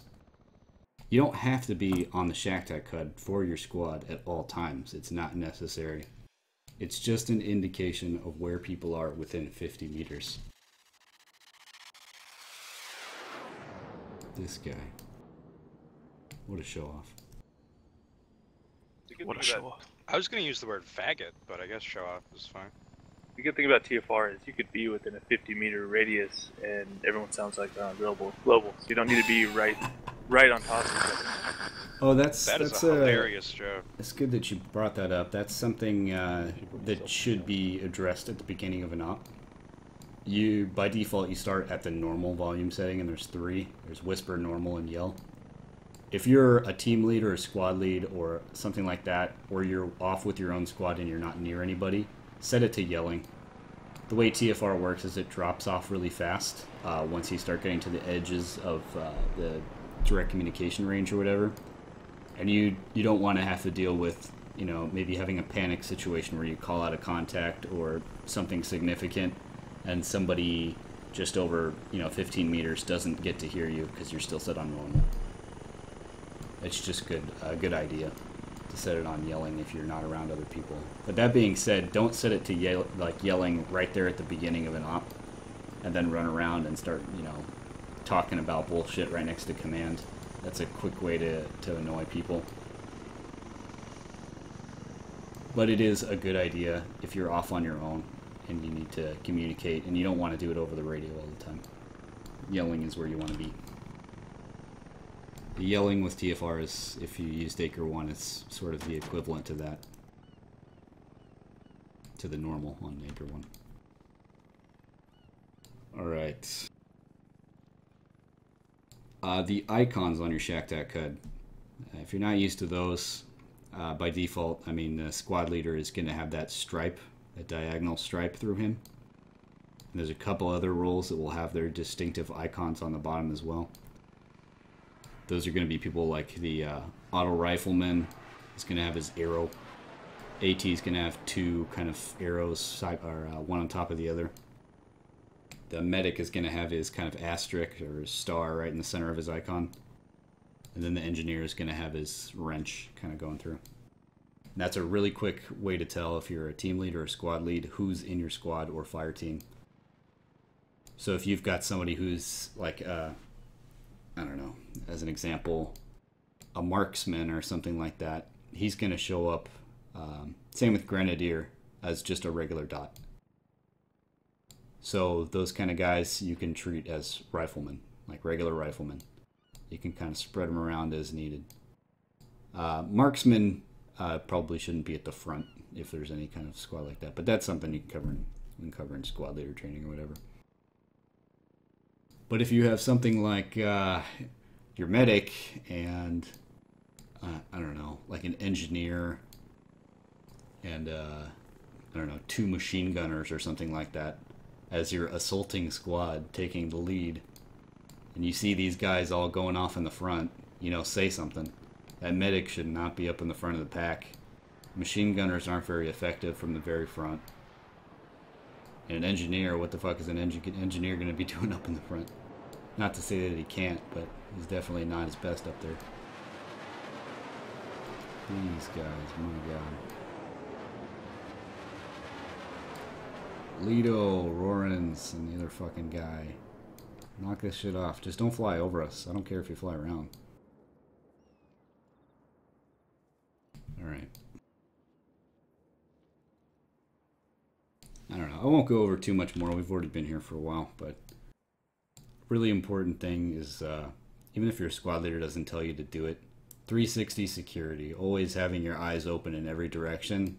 If you're in an area that you know might be hostile or whatever, you're gonna have you want to have eyes in every direction from where you are.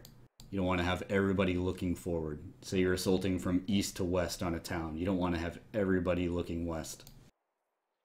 You want to have people looking both sides and in the rear too.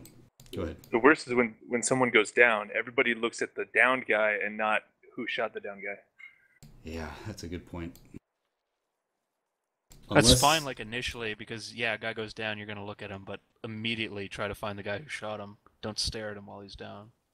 You're much more effective to a down guy by taking out whoever killed him rather than stabilizing them. Unless you're in some kind of a buddy team and you're split off from everybody else, and whatever killed you is kind of a one-time thing, you should be focusing on whatever is the hostile at the time. Because what's going to stop that hostile from taking you down while you're taking care of your friendly? what's going to stop that hostile from taking out 5 of your friendlies if, you know, everybody bunches around him as soon as he goes down? It's just useless. Let the medic do it first. If the medic's not around or if it's not a safe situation, eliminate the enemy and then pull back the casualty to a safe place so the medic can take care of it. Just make sure you communicate that you're doing what you're doing. You don't need to communicate that you're engaging the enemy still, but you need to communicate if you're going to drag somebody or carry somebody back to a safe place, that kind of thing. And obviously communicate if somebody goes down. That's very important. And when I say communicate, I mean, your first reaction should be to say it verbally, just on direct. But if you do have kind of a split up squad, or you know somebody's not going to notice, say it over your short range radio. Make sure your squad leader knows about it. Make sure the medic knows about it if he's not in the immediate area. But you want to say it on direct. If that's not enough, go to the short range. But the point here was don't huddle around dead guys. It won't do anything for them. It's just prone to getting more dead guys. But it might get you shot. Yeah. Anyway, 360 security. So everybody's going to be looking at the front. Front's probably going to be covered. But the guy who is leading whatever group you're in, fire team, squad, if you're moving as blob, or whatever, even a buddy team, one guy is typically going to be covering the front. Depending on the size of the group that you're with, he might be covering like a cone of vision, which might be your front left, and front right, or something like that, up to maybe 45 degrees. That should be their effective area. Kernikov, you're hot micing, by the way. Cool. Then after that, you know, you should kind of specialize. You see somebody is looking at the front already. Look to the sides. Look somewhere that they're not looking. Sure, you've got a squad that's looking front and left and right, but nobody's covering the rear. Just do it yourself. Just cover the rear. You don't have to be looking at the front.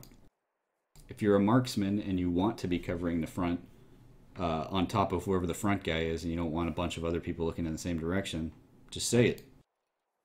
You got to communicate for other people to understand. They're not going to pick it up on their own. But having somebody looking in at least all 4 directions, you know, front, back, left, and right, is crucial. Otherwise you're going to get into situations, maybe not inevitably, but I mean eventually you're going to get in a situation where somebody's going to flank you, or somebody's going to come around a wall on a side that you're not looking at, and instead of getting just one of your guys, or none of them, he might get 3 or 4, or everybody, who knows. They're just situations that can be really easily avoided if everybody is looking in a different direction. Oops. And I see that happen a lot in cities. It's not so bad when we're in like open terrain or whatever. It does need to improve there, but when we're in cities especially, everybody's looking down the same street or in the same window or the same house or something like that. You just gotta be a lot more careful. We used to have a mission called Silent Sweep. And man, that mission teaches you a lesson about moving through cities carefully. Every window could be a dangerous spot, and every corner of a house could be a difficult spot. Every gate opening, every door, all that kind of stuff. You just got to keep that in mind. And when you're in a city, there's a lot of those things, so you want to definitely keep the 360 security. One thing for urban combat is, like, if you're in a squad and you all are up against a wall, like stacking up to go around a corner, if you're the last one in that line, look behind you, look the other way, because everyone else is looking front, and you're at the end. You have the best line to your rear. Look rear. Yes. Your formation can dictate which way you look in certain situations. And the other thing on top of that is, if it's not your job to look at the rear, but that rear guy isn't looking in the rear, just say it. Just make sure they know what they're supposed to be doing. They might not know what they're supposed to be doing exactly. If you say it, they know for sure. There's no excuse that they don't know if you've told them. And that's the best way to avoid a lot of stuff. It's kind of the squad leader's responsibility to make sure that everybody's kind of doing their own thing, but he's not going to micromanage you to the point where where he's telling you which direction to look and stuff like that. Unless he's taggers. Yeah, who knows, maybe. And then the same thing goes for team leader. I mean, the team leader is supposed to help you a little bit with that, but it's kind of assumed that you already know which direction you're supposed to be looking. That kind of small communication comes down to the people, every individual. So if you notice that somebody is not looking in the rear, or somebody's not covering their sector, or something's, somebody's just completely distracted or has tunnel vision or something, just say it over direct communication to them. It's no harm, no foul. It's better that they know than to ignore it. Communication is key. Another thing, the next step, I guess, would be scanning. That kind of goes hand in hand with the 360 security. Scanning for targets. Pixel hunting. ARM is pretty notorious for that. I mean, you're always looking for very distant enemies with your bare eyeballs, looking for some kind of movement. Now, if you've got head bob on for some reason and you're running around with your squad and you're trying to identify a hostile fire team or squad that's 800 meters away, 900 meters away, it's going to be really, really difficult because everything is moving around on your screen and they are just barely moving along. But if you don't have head bob, it makes it a lot easier, but you're still moving. Those things close to you in your vision as you're moving are going to be moving a lot quicker, obviously, than the things that are more further away. So you can be running in one straight direction, look off to your left or something, and notice something moving.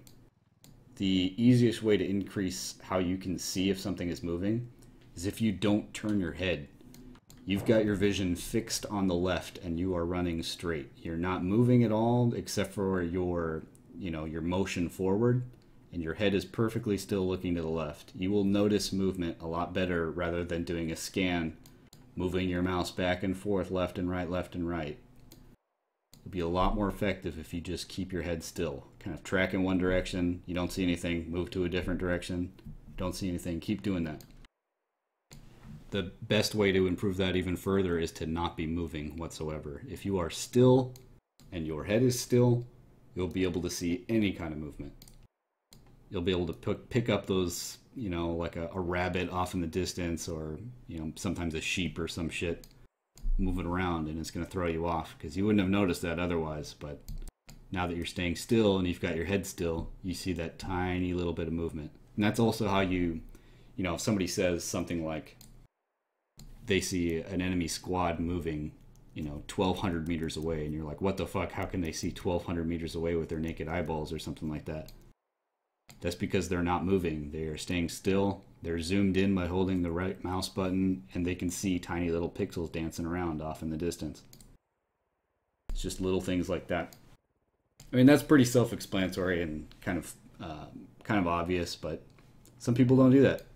They just kind of run around and get a little distracted and think things are just going to pop up right in front of them. But no, you got to hunt for stuff if you want to see it before it sees you.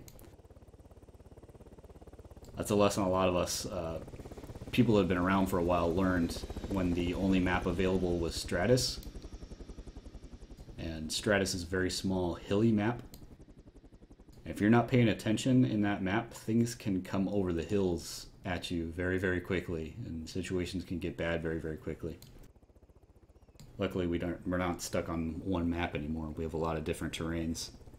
So we have a lot more open ground, like things like Takistan and stuff where you can see very far away. But the example still shines. Just be ready for anything and keep your head on a swivel. Keep your peepers popped, as they say.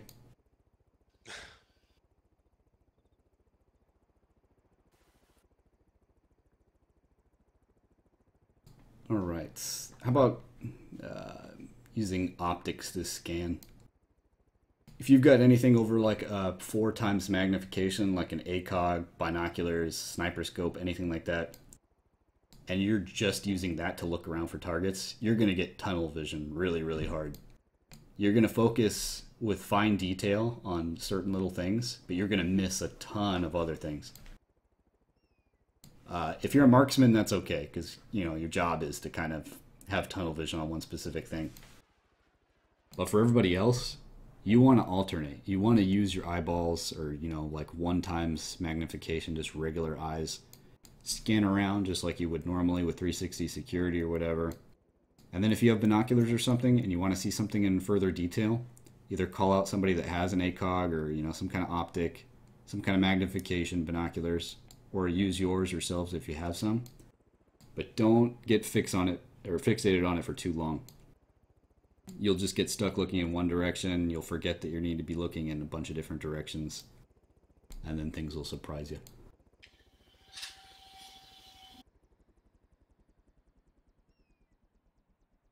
A lot of people, I mean, that sounds really obvious, but a lot of people just forget to do that. Like, they'll just run around and use their ACOG to look at everything if they have one.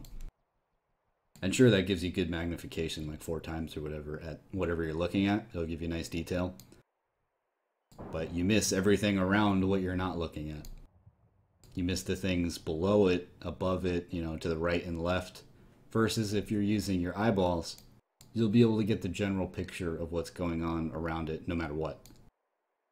You won't really miss anything. You just won't get the fine detail. And if you notice something and you can't get the fine detail, just do exactly what we just said and use it.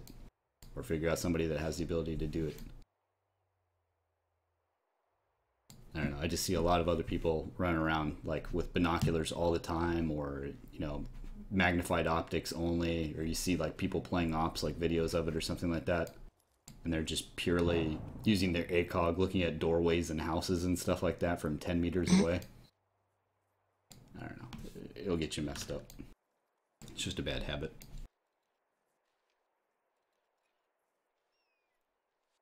Alright, give me 1 minute.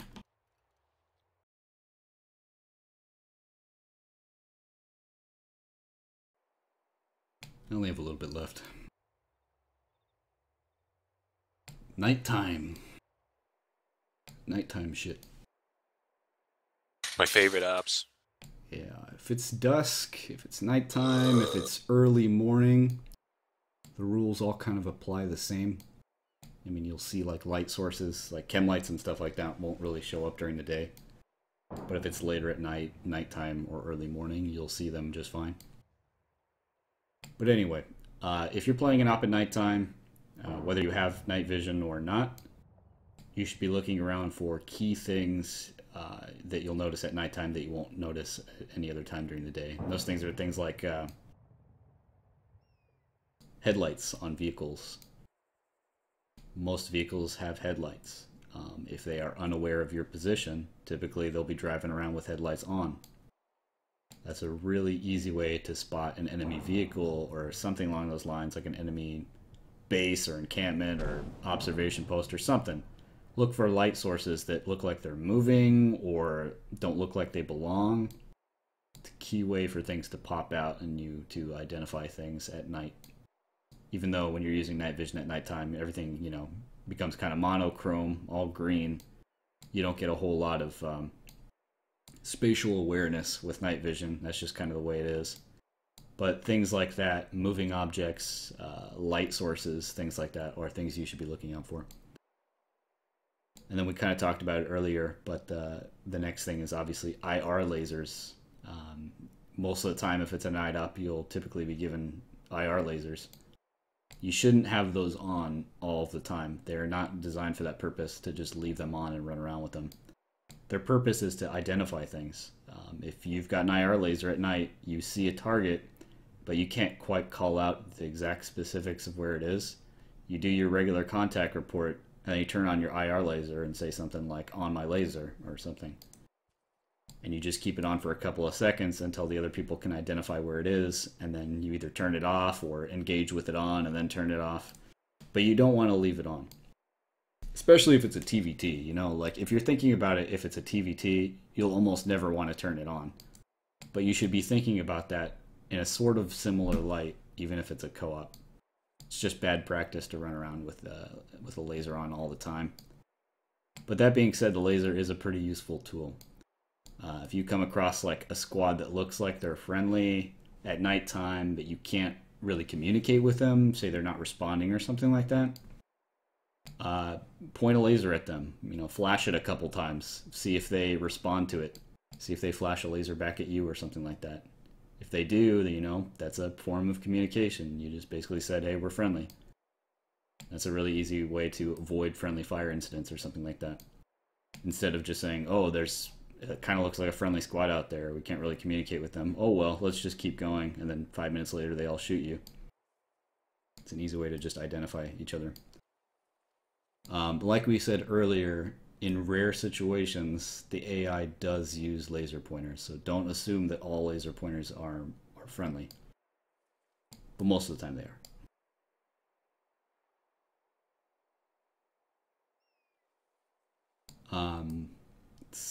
It doesn't happen very often, but every once in a while, if you say you jip or you get lost or something like that, and you need to find your squad at night, and they're relatively close to you, but you don't know exactly where, call in on your short range if you have one, and ask them to put an IR laser in the sky for a second or two. You'll get a general idea of where the fuck was that? Relative to you.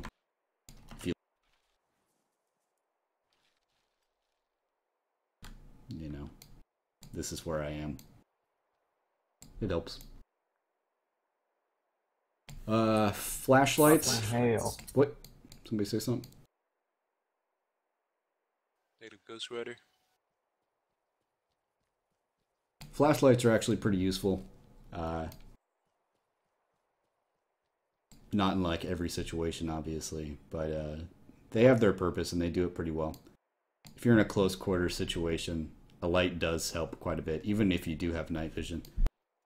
In TVT, it helps quite a bit. If you turn it on at the last second in a close quarter situation and you put it right in somebody's face, they might know where you are, but they can't see your silhouette of your body. They just see kind of a light source right in their face, and that might buy you a split second to engage somebody that you didn't have before. So lights really do, they work pretty well. The vanilla flashlights that we get in this game are pretty shitty though. They're not very bright, and they're just kind of annoying. But the content pack ones that we have, and we have quite a few of them, are very effective. They are quite a bit brighter than the vanilla flashlights, and they kick some ass if you're in an enclosed space, especially if you don't have night vision. Just like the lasers, enemies will sometimes use flashlights at night, and that'll be a really easy way to identify enemies. If a couple people, 2, 3, 4, 5, have flashlights on and they're kind of jumping around in a certain direction, you won't have 100% positive ID, but you can have a pretty good guarantee that they're going to be hostile. So that's something along with headlights, flashlights kind of go hand in hand as identifiers at nighttime to see enemies or something out there, something to look out for. And just like the IR lasers, you can use it as a really crude form of communication to another squad. Just flash a flashlight at them a couple times, maybe they'll see it. That's about it for flashlights. Also at nighttime, if you're in a city and there's a bunch of street lights around, don't just go around shooting the street lights. You should have a good reason to be doing that, and if you do want to continue shooting street lights, ask the squad leader or whatever. If he says it's fine, then yeah, go for it. It might be helpful because they might be really bright lights during night vision times or whatever, in the pitch of night or something. But don't just go around doing it on your own, shooting every light that you see. People are going to freak out and hear your fire and think, what's going on. Nice jump. Yeah, I will know where you are. But anyway, not a really big deal. Just something to keep in mind. And just a note about chem lights too. Chem lights are different in their color. The red chem lights have a much shorter distance of being able to see them illuminate stuff than blue chem lights. Blue chem lights have the longest range. I don't remember the exact values for it, but in real life it's something like a red chem light's visible from only 25 meters away or something like that. And a blue chem light is up to 100 or something, just because those you know, whatever color bands are travel further with blue or something. It's a short wavelength versus the long ones with red or something. I don't know. That's why they use red flashlights instead of white or blue flashlights or whatever. It's because red light doesn't dilate your pupils. Yeah, that too. And you can't see it from further away. But that being said, don't throw chem lights on everybody in your squad if it's a nighttime mission. It's not a good habit to form.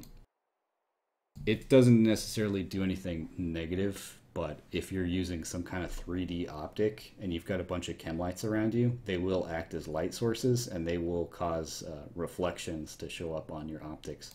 And sometimes that can just make them completely unusable. So keep that in mind. If you're like you have a squad leader and they say, you know, go ahead, use chem lights, then do it. But if somebody asks you to take it off because it's obstructing something that they're doing, then just respect that. Chem lights can fuck up your day at nighttime. If you're trying to engage something and all you can see is a reflection and they're shooting you, it's a pain in the ass. Duck, are you telling people to be nice with one another? Yes, I am. Wow. Unacceptable. Be excellent to each other. I don't know. This is kind of dragging on, so I'll just do one last point. Lanes of fire. Say you're all engaged in something, especially in a town. Say you're in a town, you're peeking around a corner, you're engaged in something. And somebody else, like say you're crouched and peeking around a corner or something. Somebody else really wants to get into that engagement as well. They want to be shooting what you're shooting at. So they peek around the same corner and they're standing. So they're kind of shooting over your head and then you're shooting at this target or whatever. And the crouching guy gets shot. You know, say he takes one bullet in the arm or something like that. He's like, oh fuck, I gotta pull out. And he stands up and immediately takes a bullet in the back of the head. And that happens all the time. That, and then the other really common situation is being prone and then crouching or something like that. Like, say you call out a contact and everybody in the squad is ready to engage it, or it's kind of a last minute thing. And everybody goes prone and starts engaging stuff, and instead of spreading out in sort of a line to engage things, they just go prone wherever they were and start engaging things. And what that means is a lot of people were in front of back of each other. And they start going prone and trying to engage things, so they're shooting, you know, less than a meter away from each other. Sometimes that's not a problem if everybody knows that that's what's going on. But if it's not communicated, then somebody could easily roll or stand up or move real quickly and just take a bunch of bullets. So if you're going to be doing something along those lines, you have to communicate to one each other that, you know, you're firing very close to them. Or if you need to move away from where you currently are, you know, yell that you are crossing or something like that. Yell it more than once as well. Say you need to get inside of a wall or something and there's one opening and you've got a friendly shooting out of that opening and you need to get in there. Just yell crossing like 3 times really quickly. Try to get some kind of response. Make sure there's a pause in their fire or something and then cross. You might not always get a response back, but that's much better than saying nothing and running in. Nice.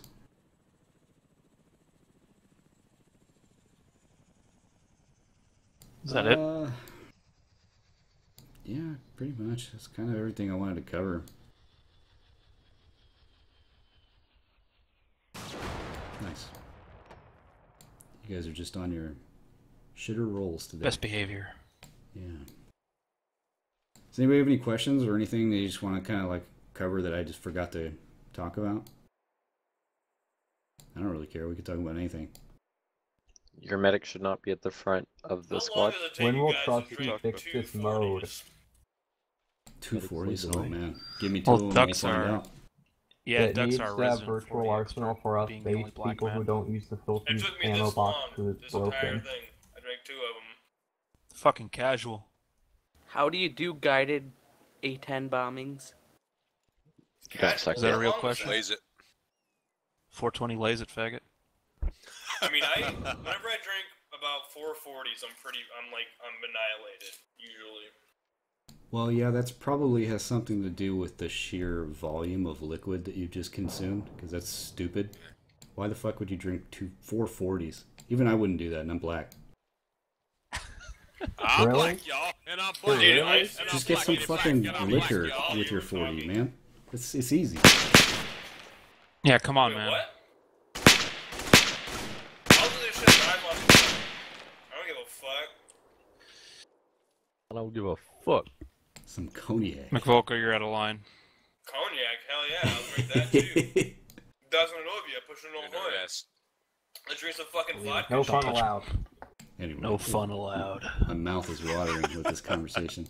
Does anybody have any legitimate questions about, I don't know, Yeah, shooting what ops? kind of vodka do you drink? I only drink Stolichnaya. I was drink Stolichnaya too. I'm eating fortune cookies, dude. Let me tell you what the I had a fortune is. question. Let me Give me find 2 it. How do you seconds, find let me your see if I can current remember it. elevation? Current elevation? In Your GPS will tell you that if you have a GPS, and that's kind of convenient. Using the Also, that is altimeter something that I watch. kind of forgot. Yeah, there's that altimeter, but that's pretty But then you uncommon to can't have use it the nowadays dagger. since we have TFR and everything gets replaced with a fucking radio program. Work out your location on the map and make use of the map contours. Yeah, that's They'll really be in useful as well. If you know increments exactly where depending you are on on your the zoom map, level. just mouse over it and you have that little indication right next to your kind of crosshair. Do you know the It'll tell you proper your algorithm rep. for subtracting elevation from your zeroing? Fuck off. What the fuck is wrong with you? Anyway, how do you Look use that up on your own the time. zeroing on the RHS vehicles? I think it's RHS vehicles. Yeah. AGM has a fire control system that's kind of built into kind of everything. Yeah. It just kind of controls everything at this point. Talking about the Russian vehicles or the Yeah, the Russian ones. not like The Russian vehicles don't have Oh, zero. you're talking about like T-72s You just have and to shit. read the scope. You need to read Yeah. the site. Yeah, that's Oh. different. Russian optics are very special. Every Russian optic is special. They don't seem to fire accurately anyway, so. They work. Yeah, because It's they Russian. compensate for the swaying of a drunk operator. the horizontal. They do have horizontal movement compensation, which seems to, at least from my experience, end up being broken and shooting like way off. Yeah, that's one of those things. I mean, you got to learn how Russian optics work as far as like why they chose that reticle and what each thing means in that reticle. For instance, the RPGs and stuff like that. But on can top look of most that, of you this have up to yourself. consider that it's a video game as well, and then there's deviation and some things Anyway. are wrong, and you just To have to zero compensate the- for it. T72s and T80s, you turn on your laser, which is cycled with the F key, and then you point it at the target, and then you hold your target button. I don't know if it's T or right mouse button for you, depending on your controls. Add the little zero onto it. Maybe at some point I'll do like a training thing for unguided. Oh, hang on. Just let me yell. Oh, I am yelling. Maybe one thing I'll do at one point I'll do a training thing for dumbfire rockets, but for the You RPG7. guys don't know how to do it unguided? Shut up. You just fucking For just RPG click and sevens, one thing really quick is there's only one round I think that there's works with usually the a iron distance sights, on and the that's the rep, PG7V. other than that, Every other round, you either need to how know far it away it offhand is. like I do, or you need the Bad ups. one of the two scopes to fire them accurately. Yeah, that's something So if I'd you like to have see a- is a video of the I'll make a video of that RPG7 or with all the optics. That would be a perfect Yeah. A3G Well, the video. optics are really simple. Like the first one is Yeah, but you almost gotta useless 'cause it's memorize basically- it. yeah, I'll make it. It's Yeah, simple yeah, when I'll you make have it memorized. But when you if Pretty you sure I pick made up a V3 optic and you can't remember what the symbols were for which ones they correlate, like which one's a tandem and which one's a VL or whatever, you're Pretty fucked. sure I made a quick reference for the AKP RPG7 and ammunition drops. Nobody cares, man. I don't know if it works the same for the IHS one. I'll just post it in the thread again. I don't know about the RHS one. It probably is pretty damn close. But yeah, you guys should make a video out of that. Videos apply way more than a little infographics and stuff. I know people see the infographics a lot more in like the thread because you can really easily post them. But the videos are permanent. It's nice.